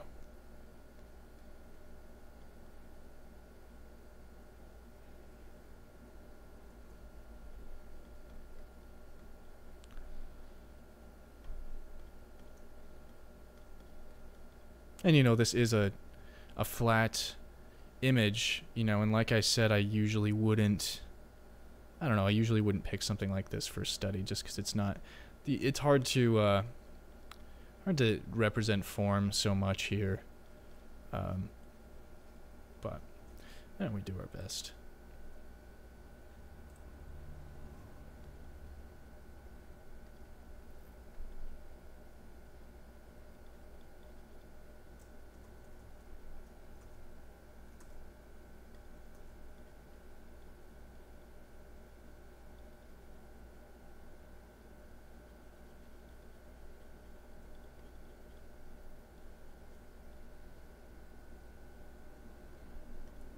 Just trying to find exactly how this jawline's gonna work.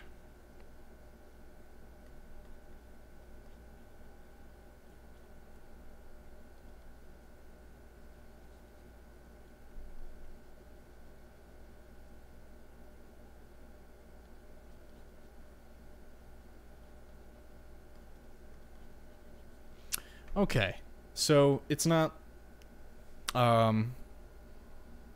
perfect, it's not spot on, but like I think this is a good enough basis for us to move past it in the last last segment here. We can move past this into something a bit more interesting as a concept.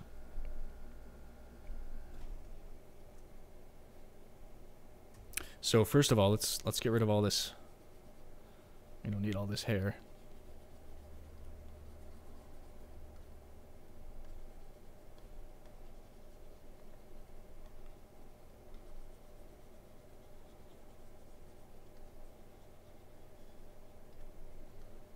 And let's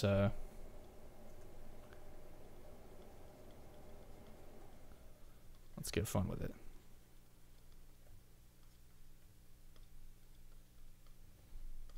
Let's start experimenting with our light source a bit more. And start thinking about having a contrasting light source as well. I think, not totally sure, but I think I want to move this eye a little bit. Let's see how this works.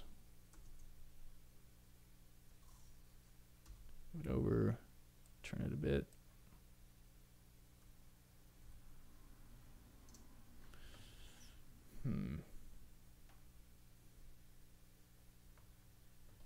Maybe. Let's try something crazy here. Maybe we can move this whole face. Copy paste that. Shift it over. Think that's better? Let's flip it.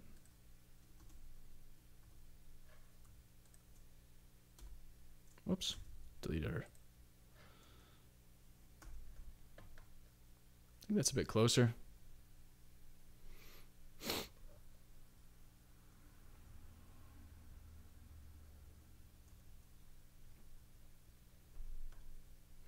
Let's return to what we were doing here.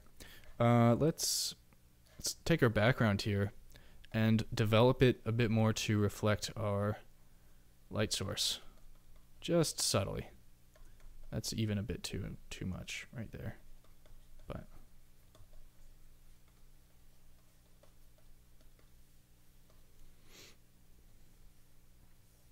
and then this blue, I mean, orange and blue is just a classic. If you're thinking about creating a color scheme, I mean, there's a reason why it's on, 75% of movie posters. It's just awesome, and I love it.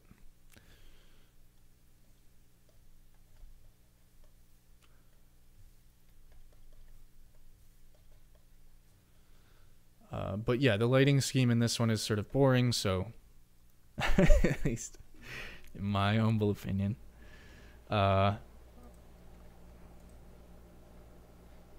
Yes, she hath become elfish. Might even change her hair color too. So stick around for this fantasy makeover. Let's just take that that blue light source. Let's just start playing it in as a little bit of rim light here. Can go even more intense than that.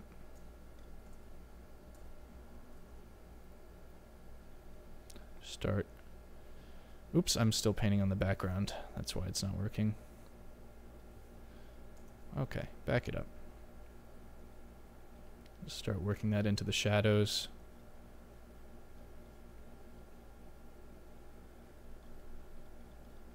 The plane of the face that's facing away from the other light source, it's going to be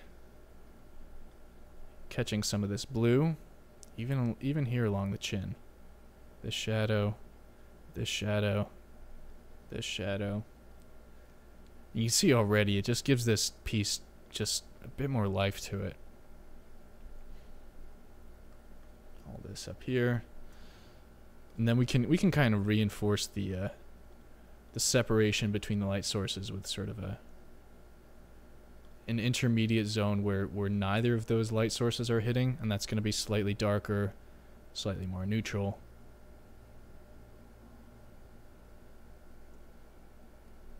It's a bit too harsh of a turn there, but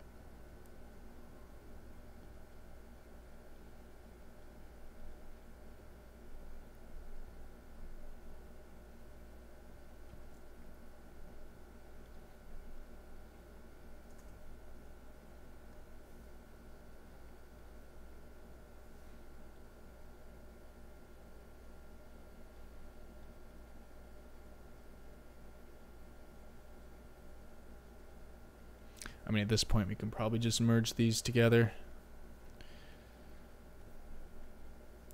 So let's just start to key in some of this rim light. Not everywhere, but just during those, wherever there's somewhere where it's going to be angled towards the light source.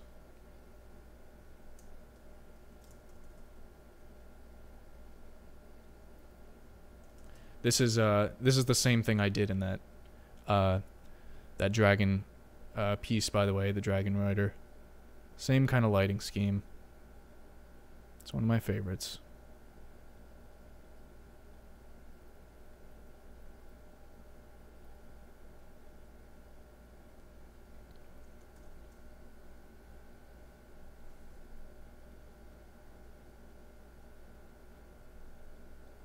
Even a little highlight on the nose here.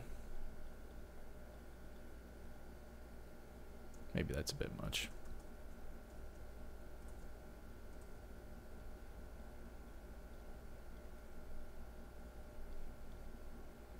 Just bring this hair over, start to define that a little more.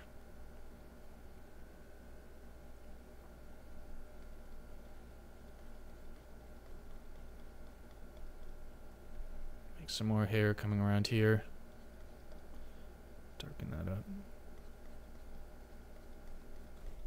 By the way, I've pretty much used like 2 brushes for this whole thing. Not saying that you have to, but you know, it's just, you know, it's just worth if you're someone who's just like feels like they need the perfect brushes to make anything, you know. Or huge diversity of brush. I mean, it depends upon how you work, but I find at least that having fewer can often simplify things for me.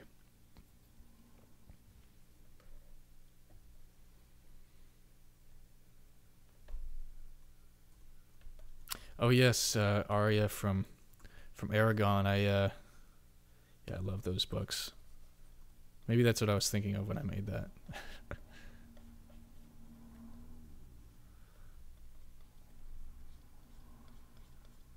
Notice that like it doesn't really matter that much what I do here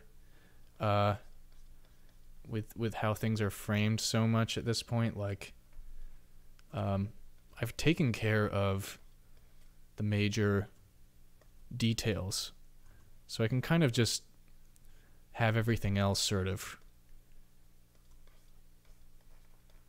bounce off of that in a sense.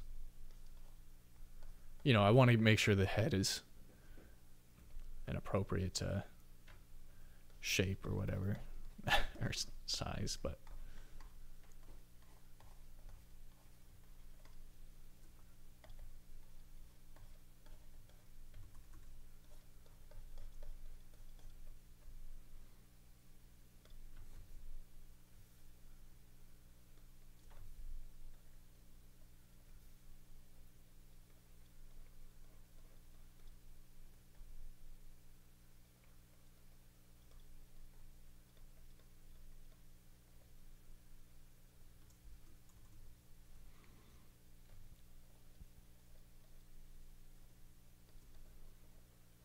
So yeah, what's some other stuff we can do to make this a bit more fantasy-esque? Maybe a cool tattoo, something that comes down from the eye, works its way around. I'm no tattoo artist, by the way, but something subtle. We don't want to go crazy with it, but maybe since she's sort of elfish, can have some kind of leaf thing.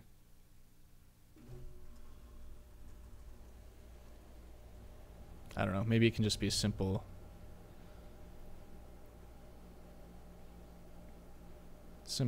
sort of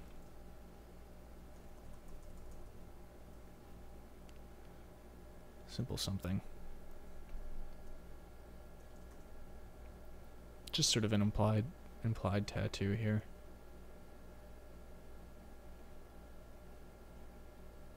That's kind of cool.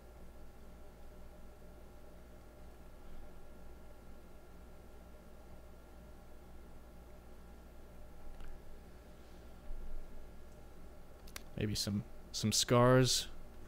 I don't know, maybe she's been in some battles.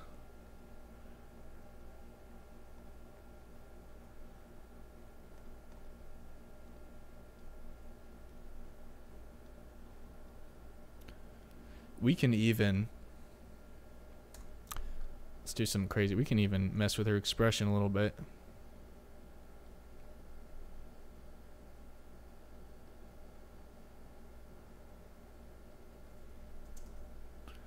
Let's pull this down. There we go. Just looking a bit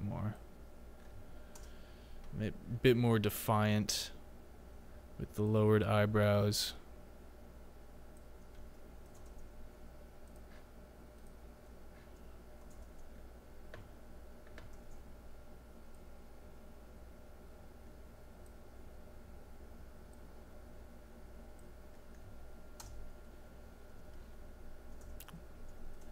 Flip it. Oh yes, the band, the forehead band. That's a key elvish feature. Just gonna define this this jawline a bit more. Give it a, in that, like, I can even, yeah. Now that I've established some base proportions, I can mess with them even more. Give her a bit more of an angular look. I think I may want to, let's merge this. I'm going to get to that band in a second here. But first, I would like to lower the eyes by just a fraction.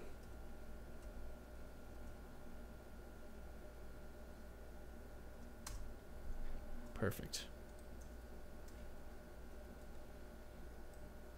Flip it. Yeah, let's do some kind of circlet. Let's if it's a super reflective object, it's going to take on a lot of the ambient lighting. It's going to be, it'll have a bit of its own native color. So if this is gold, it's going to be gold wherever. It's not a good gold color. Wherever it's sort of in a neutral place, or if it's being illuminated by a warm light, but wherever those, wherever it's catching that blue light, it'll just take that on.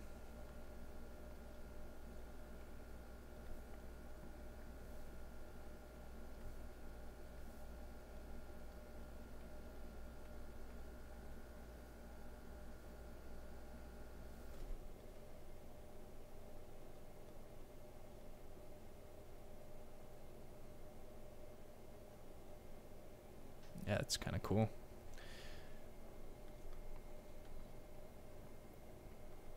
Yes, drawing metal.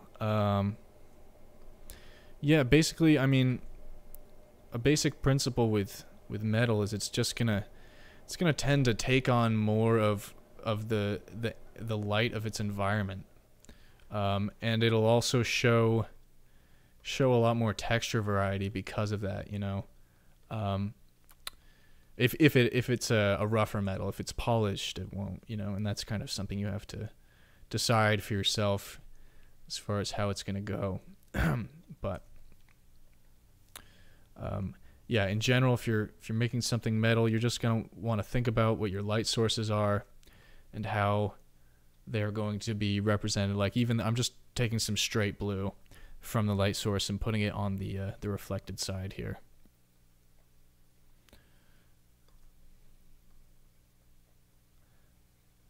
And then it'll have some pretty intense highlights as well,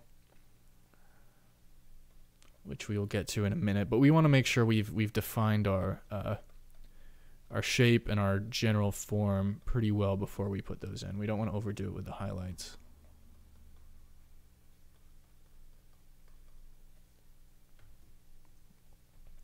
We can even push this hair back a little bit. I'll make that shape read a bit better.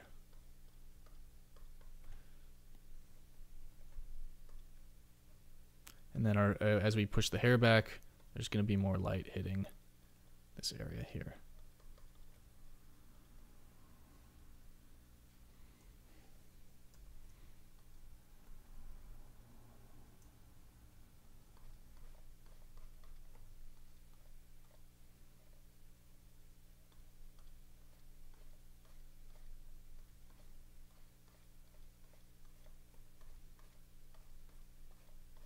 And I'm just going to develop this hairline a bit more because I've kind of neglected that a little bit. I could leave it as a, and we'll return to losing our edges a bit in a bit, but for now I just want to define this a bit more.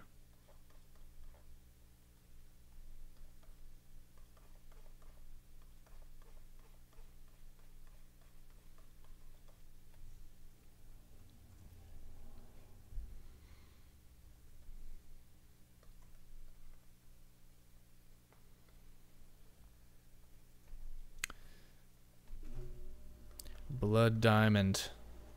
The center of the band, sure. Sure. Is that red or is that just I think that's a very specific term.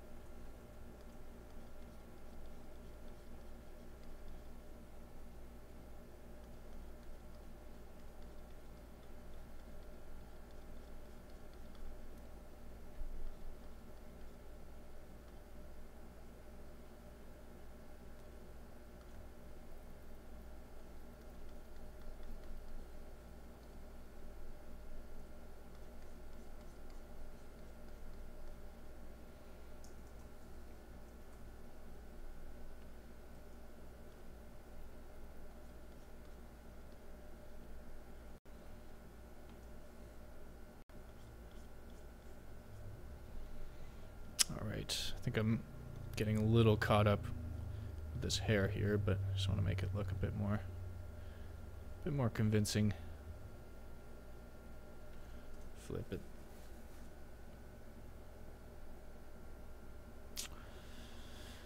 And let's see. Yeah, so let's return to this this thing here. Just let's give it a shadow to help it be defined a bit more. I'm also using that to adjust the shape a bit.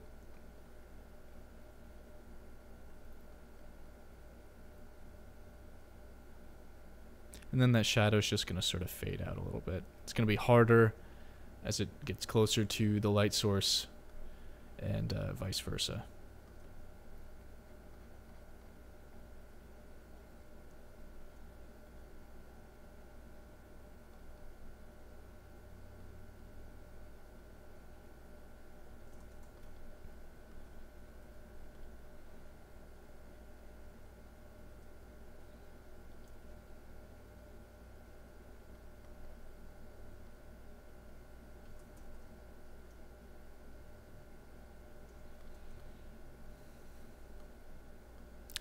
Okay, let's just have this other side sort of, it's a bit too strong of a color, so let's pull that back a bit.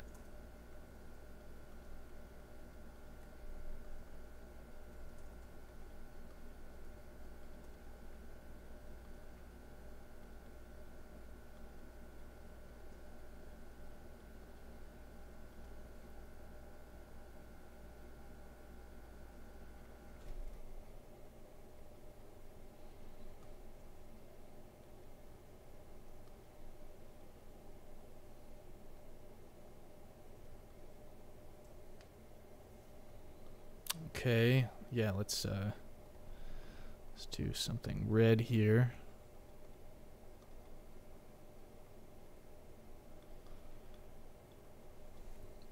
Switch our color. Oops.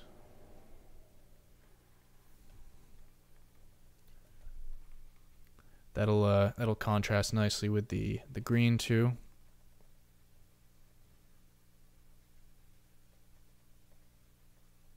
So this diamond is also, it's another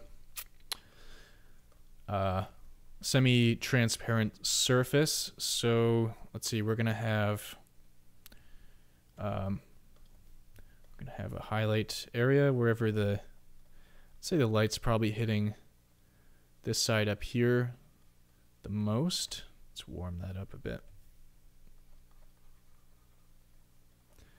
And then there's going to be a bit of reflected light down here.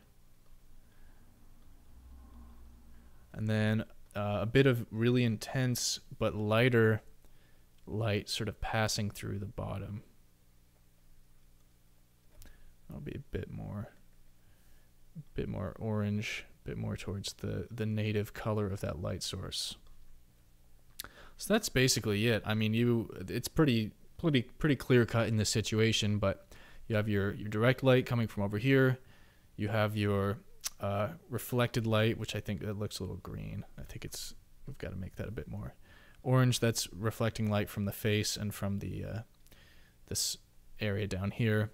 Then we have our subsurface light, which is going right through it. There can be a little of that up here too. And then everything else where there are these sharp kind of divisions between different planes, it's just going to be sort of a dark value.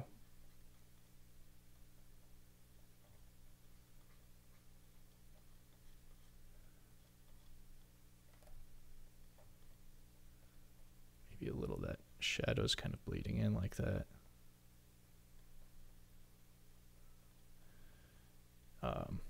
And then we're going to have our brightest highlight sort of right around here. Yeah, it's pretty good.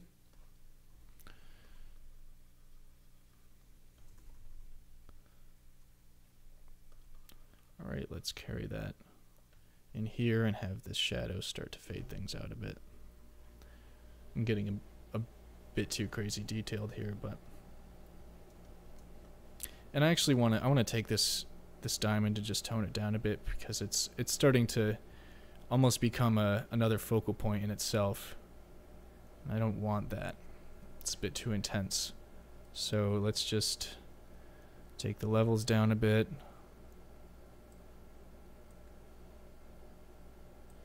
And drop the saturation.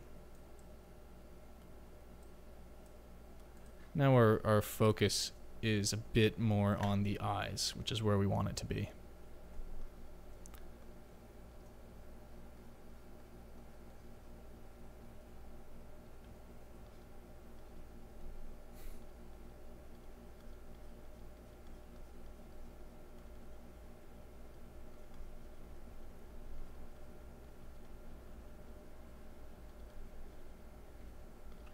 Then we can have some highlights along this metal, wherever it's angled towards the light.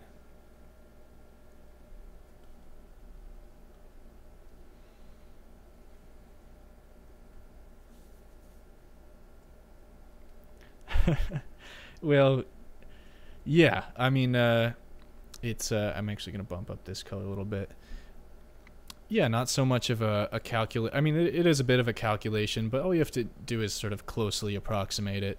It doesn't have to be exact, you know, we're just trying to create an impression here. Actually, this shadow is going to carry some of the refracted light as well, so that's going to have a bit of red in it too. Very subtle, but it's actually going to be a bit brighter, a bit more towards the violet because it's on the cool side, and that's a bit intense, so let's dull that down.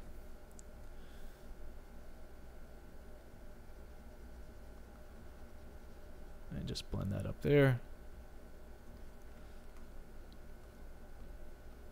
All right, and then let's just start creating a bit of some interesting highlight things going on with this band. Let's change this shape a bit to match that. And then we can, actually maybe not.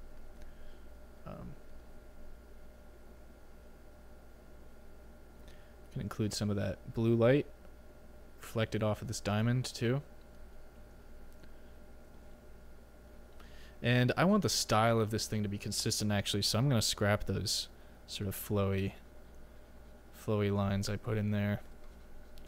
Let's make this a bit more clear cut.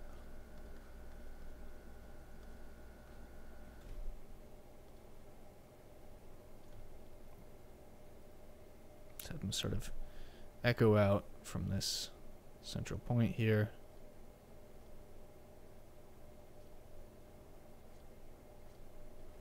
Something like that.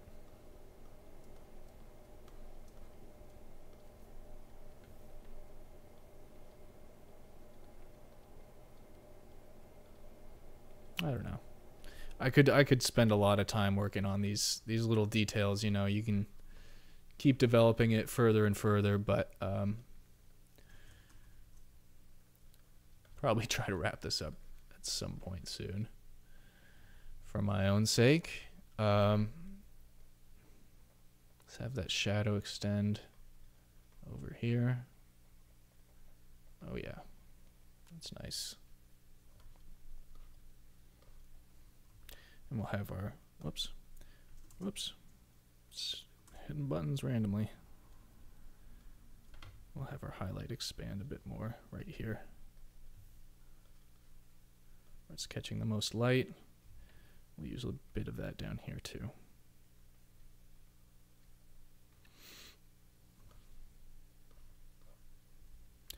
Can probably have this even curved down a bit.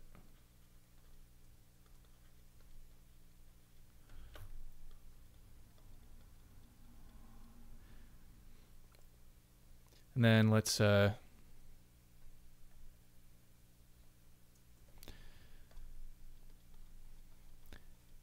mimic that blue light in the hair.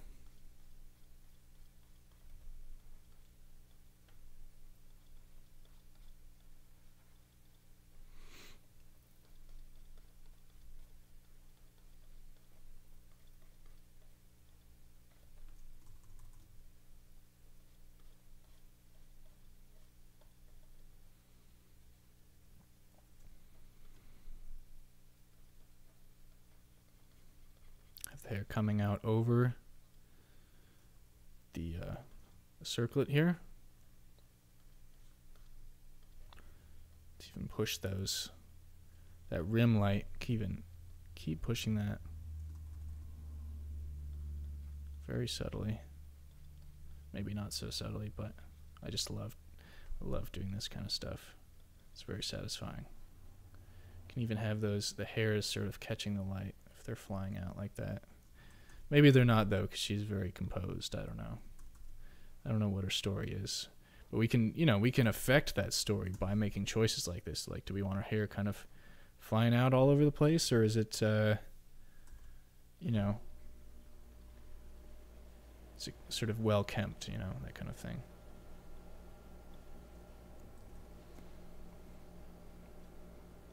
We can catch that highlight on the ears.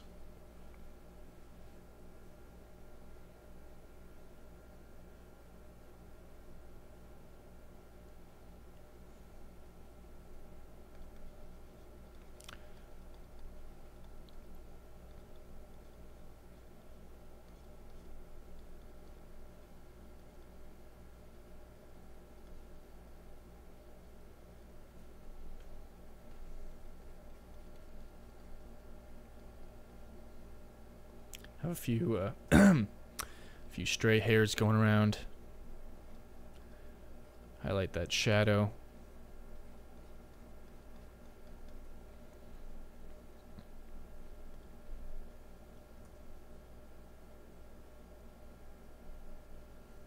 I don't need her anymore. We're done with you. We don't need her. We've moved on.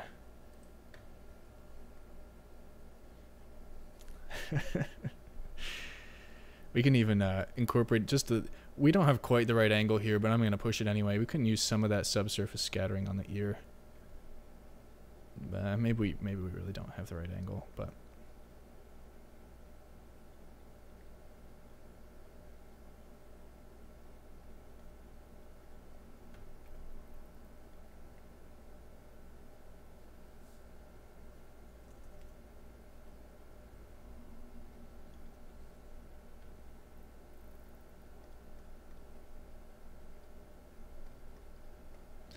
just push these highlights a bit more.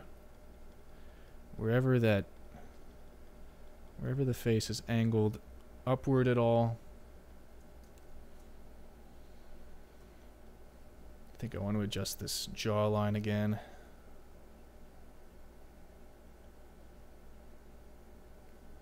Make it a bit more even with the other side.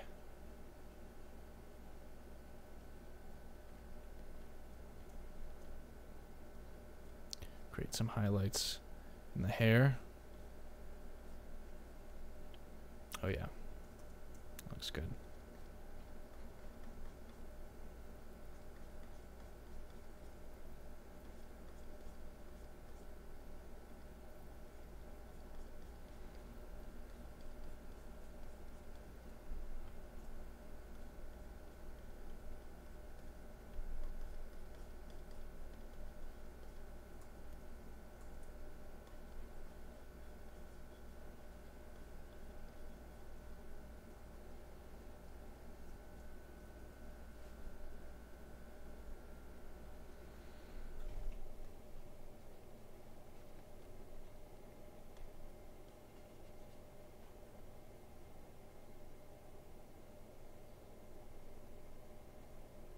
Yes, she was assimilated. And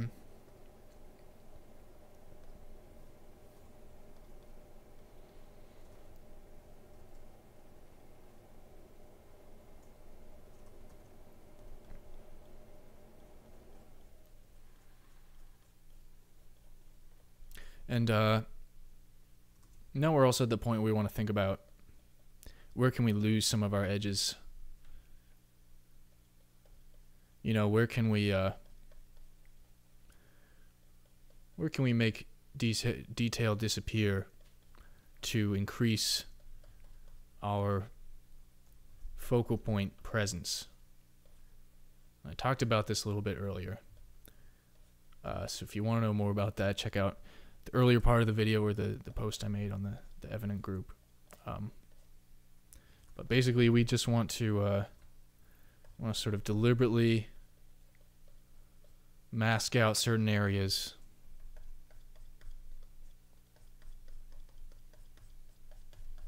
And that will help to draw attention to the places that we want the focus to be on.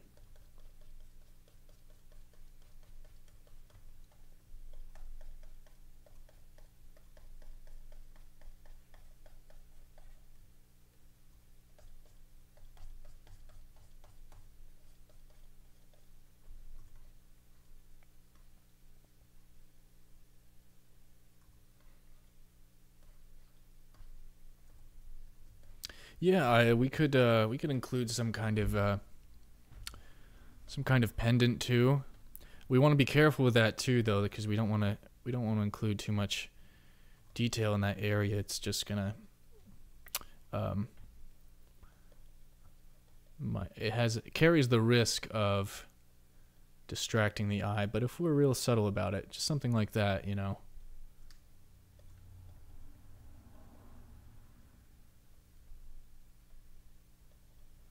We can get away with it. As if, you know, we're looking through a camera and that's just slightly out of focus. And the contrast is going to be lower down here.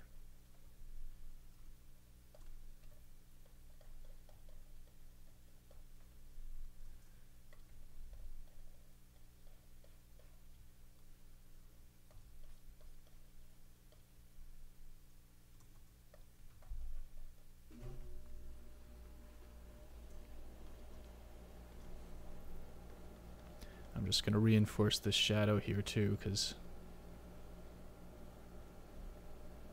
our light source has grown stronger since we've been using that reference. I can show you here. We can compare. I'll bring her back. You know, this light... Whoops. Hello.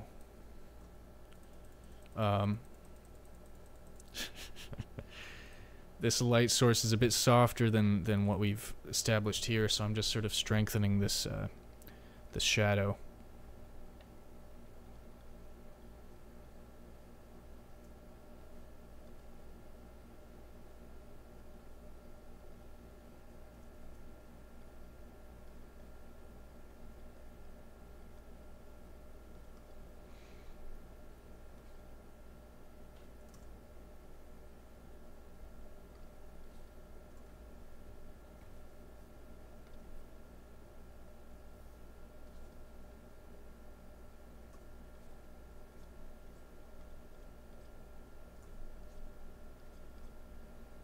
Include a few more highlights in here.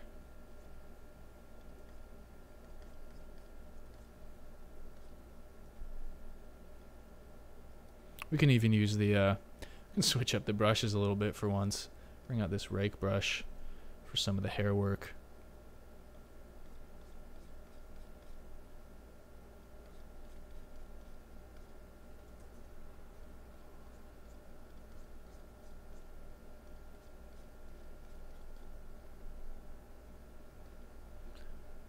Pump up that highlight a bit.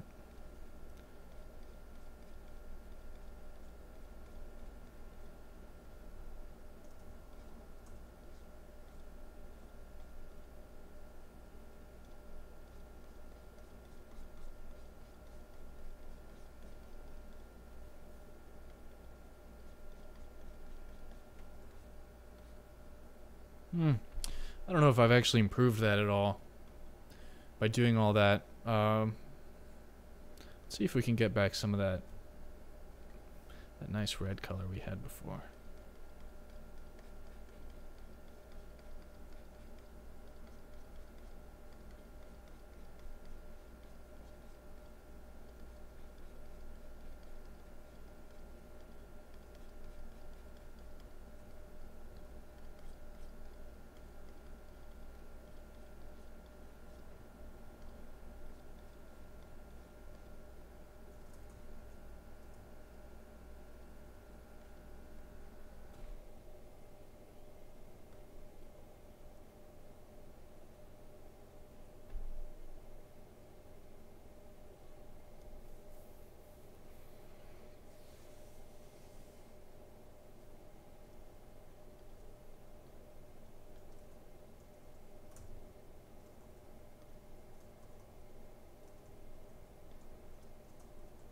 Okay, and I'm just gonna develop this shadow a bit more. Just make final touches, little adjustments here.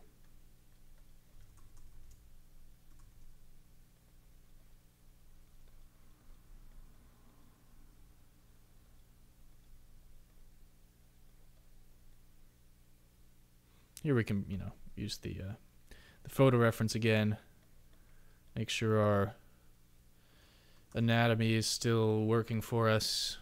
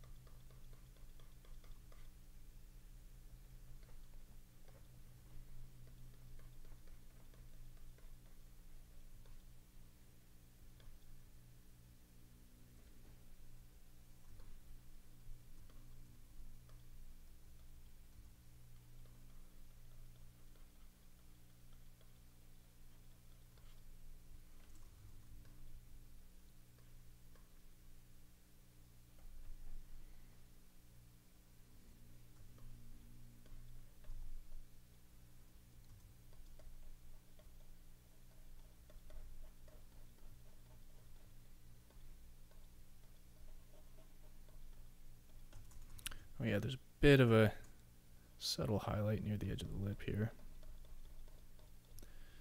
And then some stronger highlights on the lip that I missed earlier. Very subtle, but worth noting. These little scratchy lip marks. I don't know what to call those.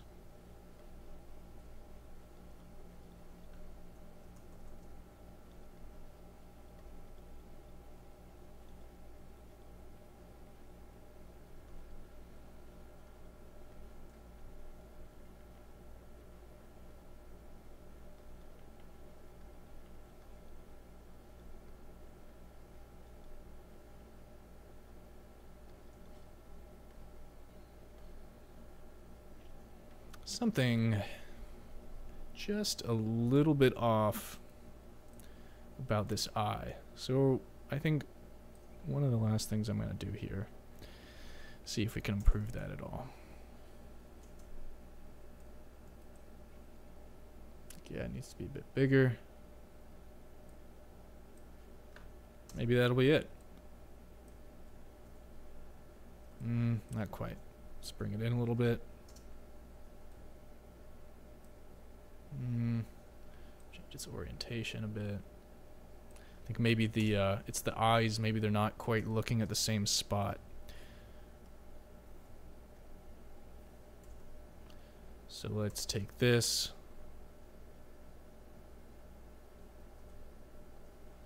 Copy paste.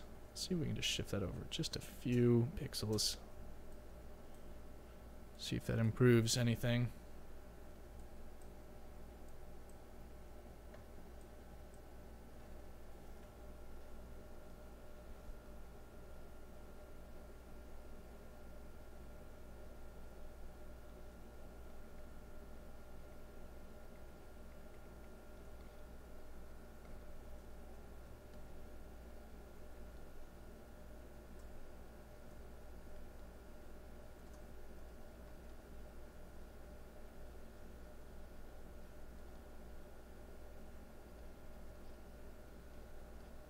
I think that's better.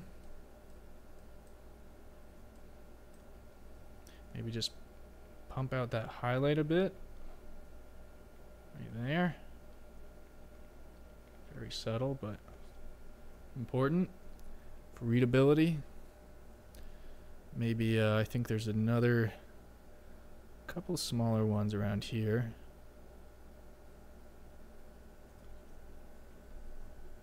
Looks like the eye needs to go up. Which eye?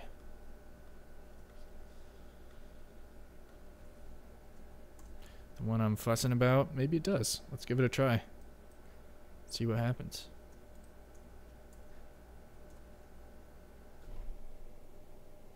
I think the eyebrows are very different too. Let's address that first. So maybe that will might address our issue here.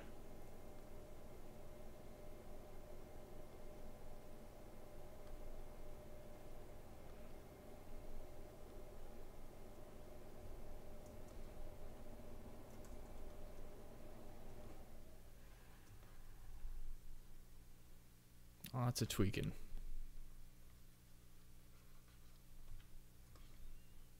All right, let's take this.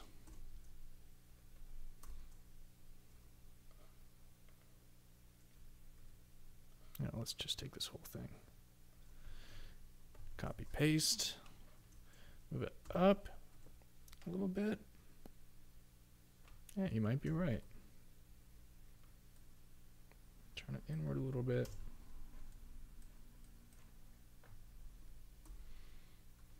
It's hard to tell. I mean, normally what I would do at this point is I would just walk away for a while and come back to it.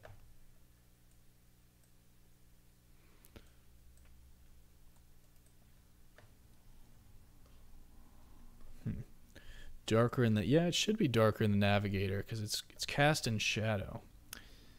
But yeah, maybe I think maybe around, yeah, like around here, this could use some lightening up. Because there is going to be some light catching that.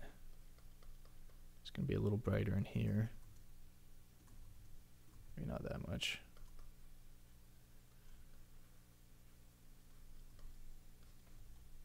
Let's make this shadow a bit more clear.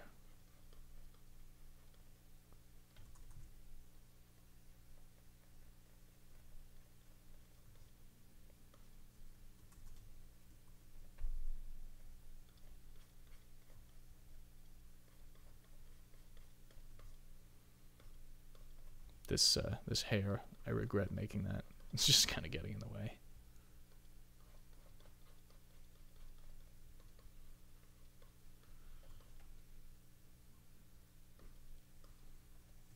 But maybe I should embrace that. You know, I think I'm just gonna kind of fill that out like that.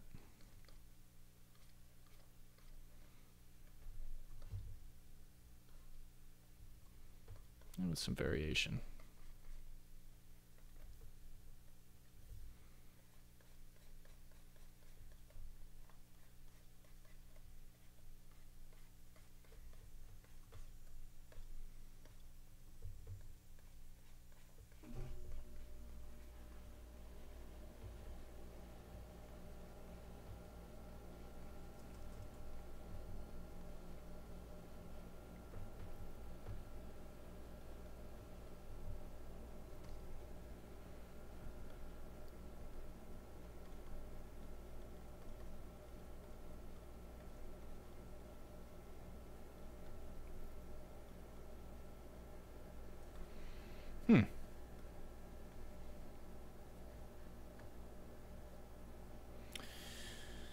Yeah, I think we are pretty dang close. Maybe as close as I'm willing to go tonight. So we may just stop it here. A few little accents there. Just try one more thing with this eye. Because I love to fixate on stuff like that. I mean, it's really important to get these right, obviously. I'm just going to bring it a little closer in.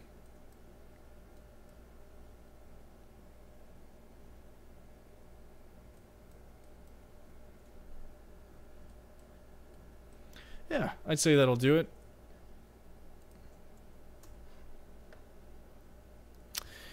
So,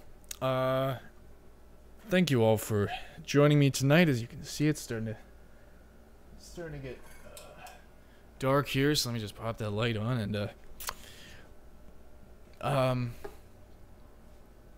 yeah. So feel free to leave any more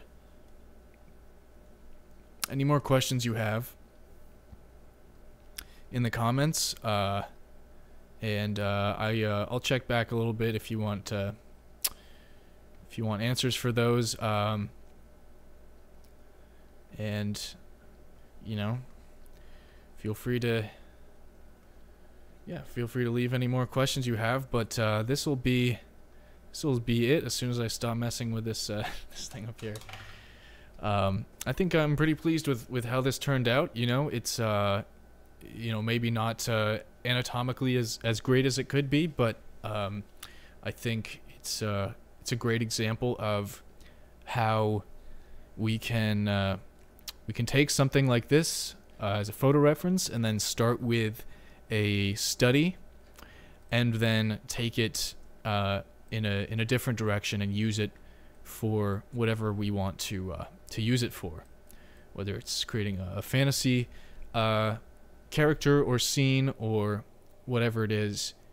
It's a really useful skill to have, and it's also just great to do photo studies whenever, just to get your chops up. You'll always learn things every time you do a study, even if you don't realize it at the time. So thank you all for joining me, and it's been really great. Appreciate the questions and the engagement, and thank you for subscribing and helping me to get that count up and get more art out to the people who need it. So I hope you all have a good night or morning or whatever time it is where you are, and I'll catch you next time.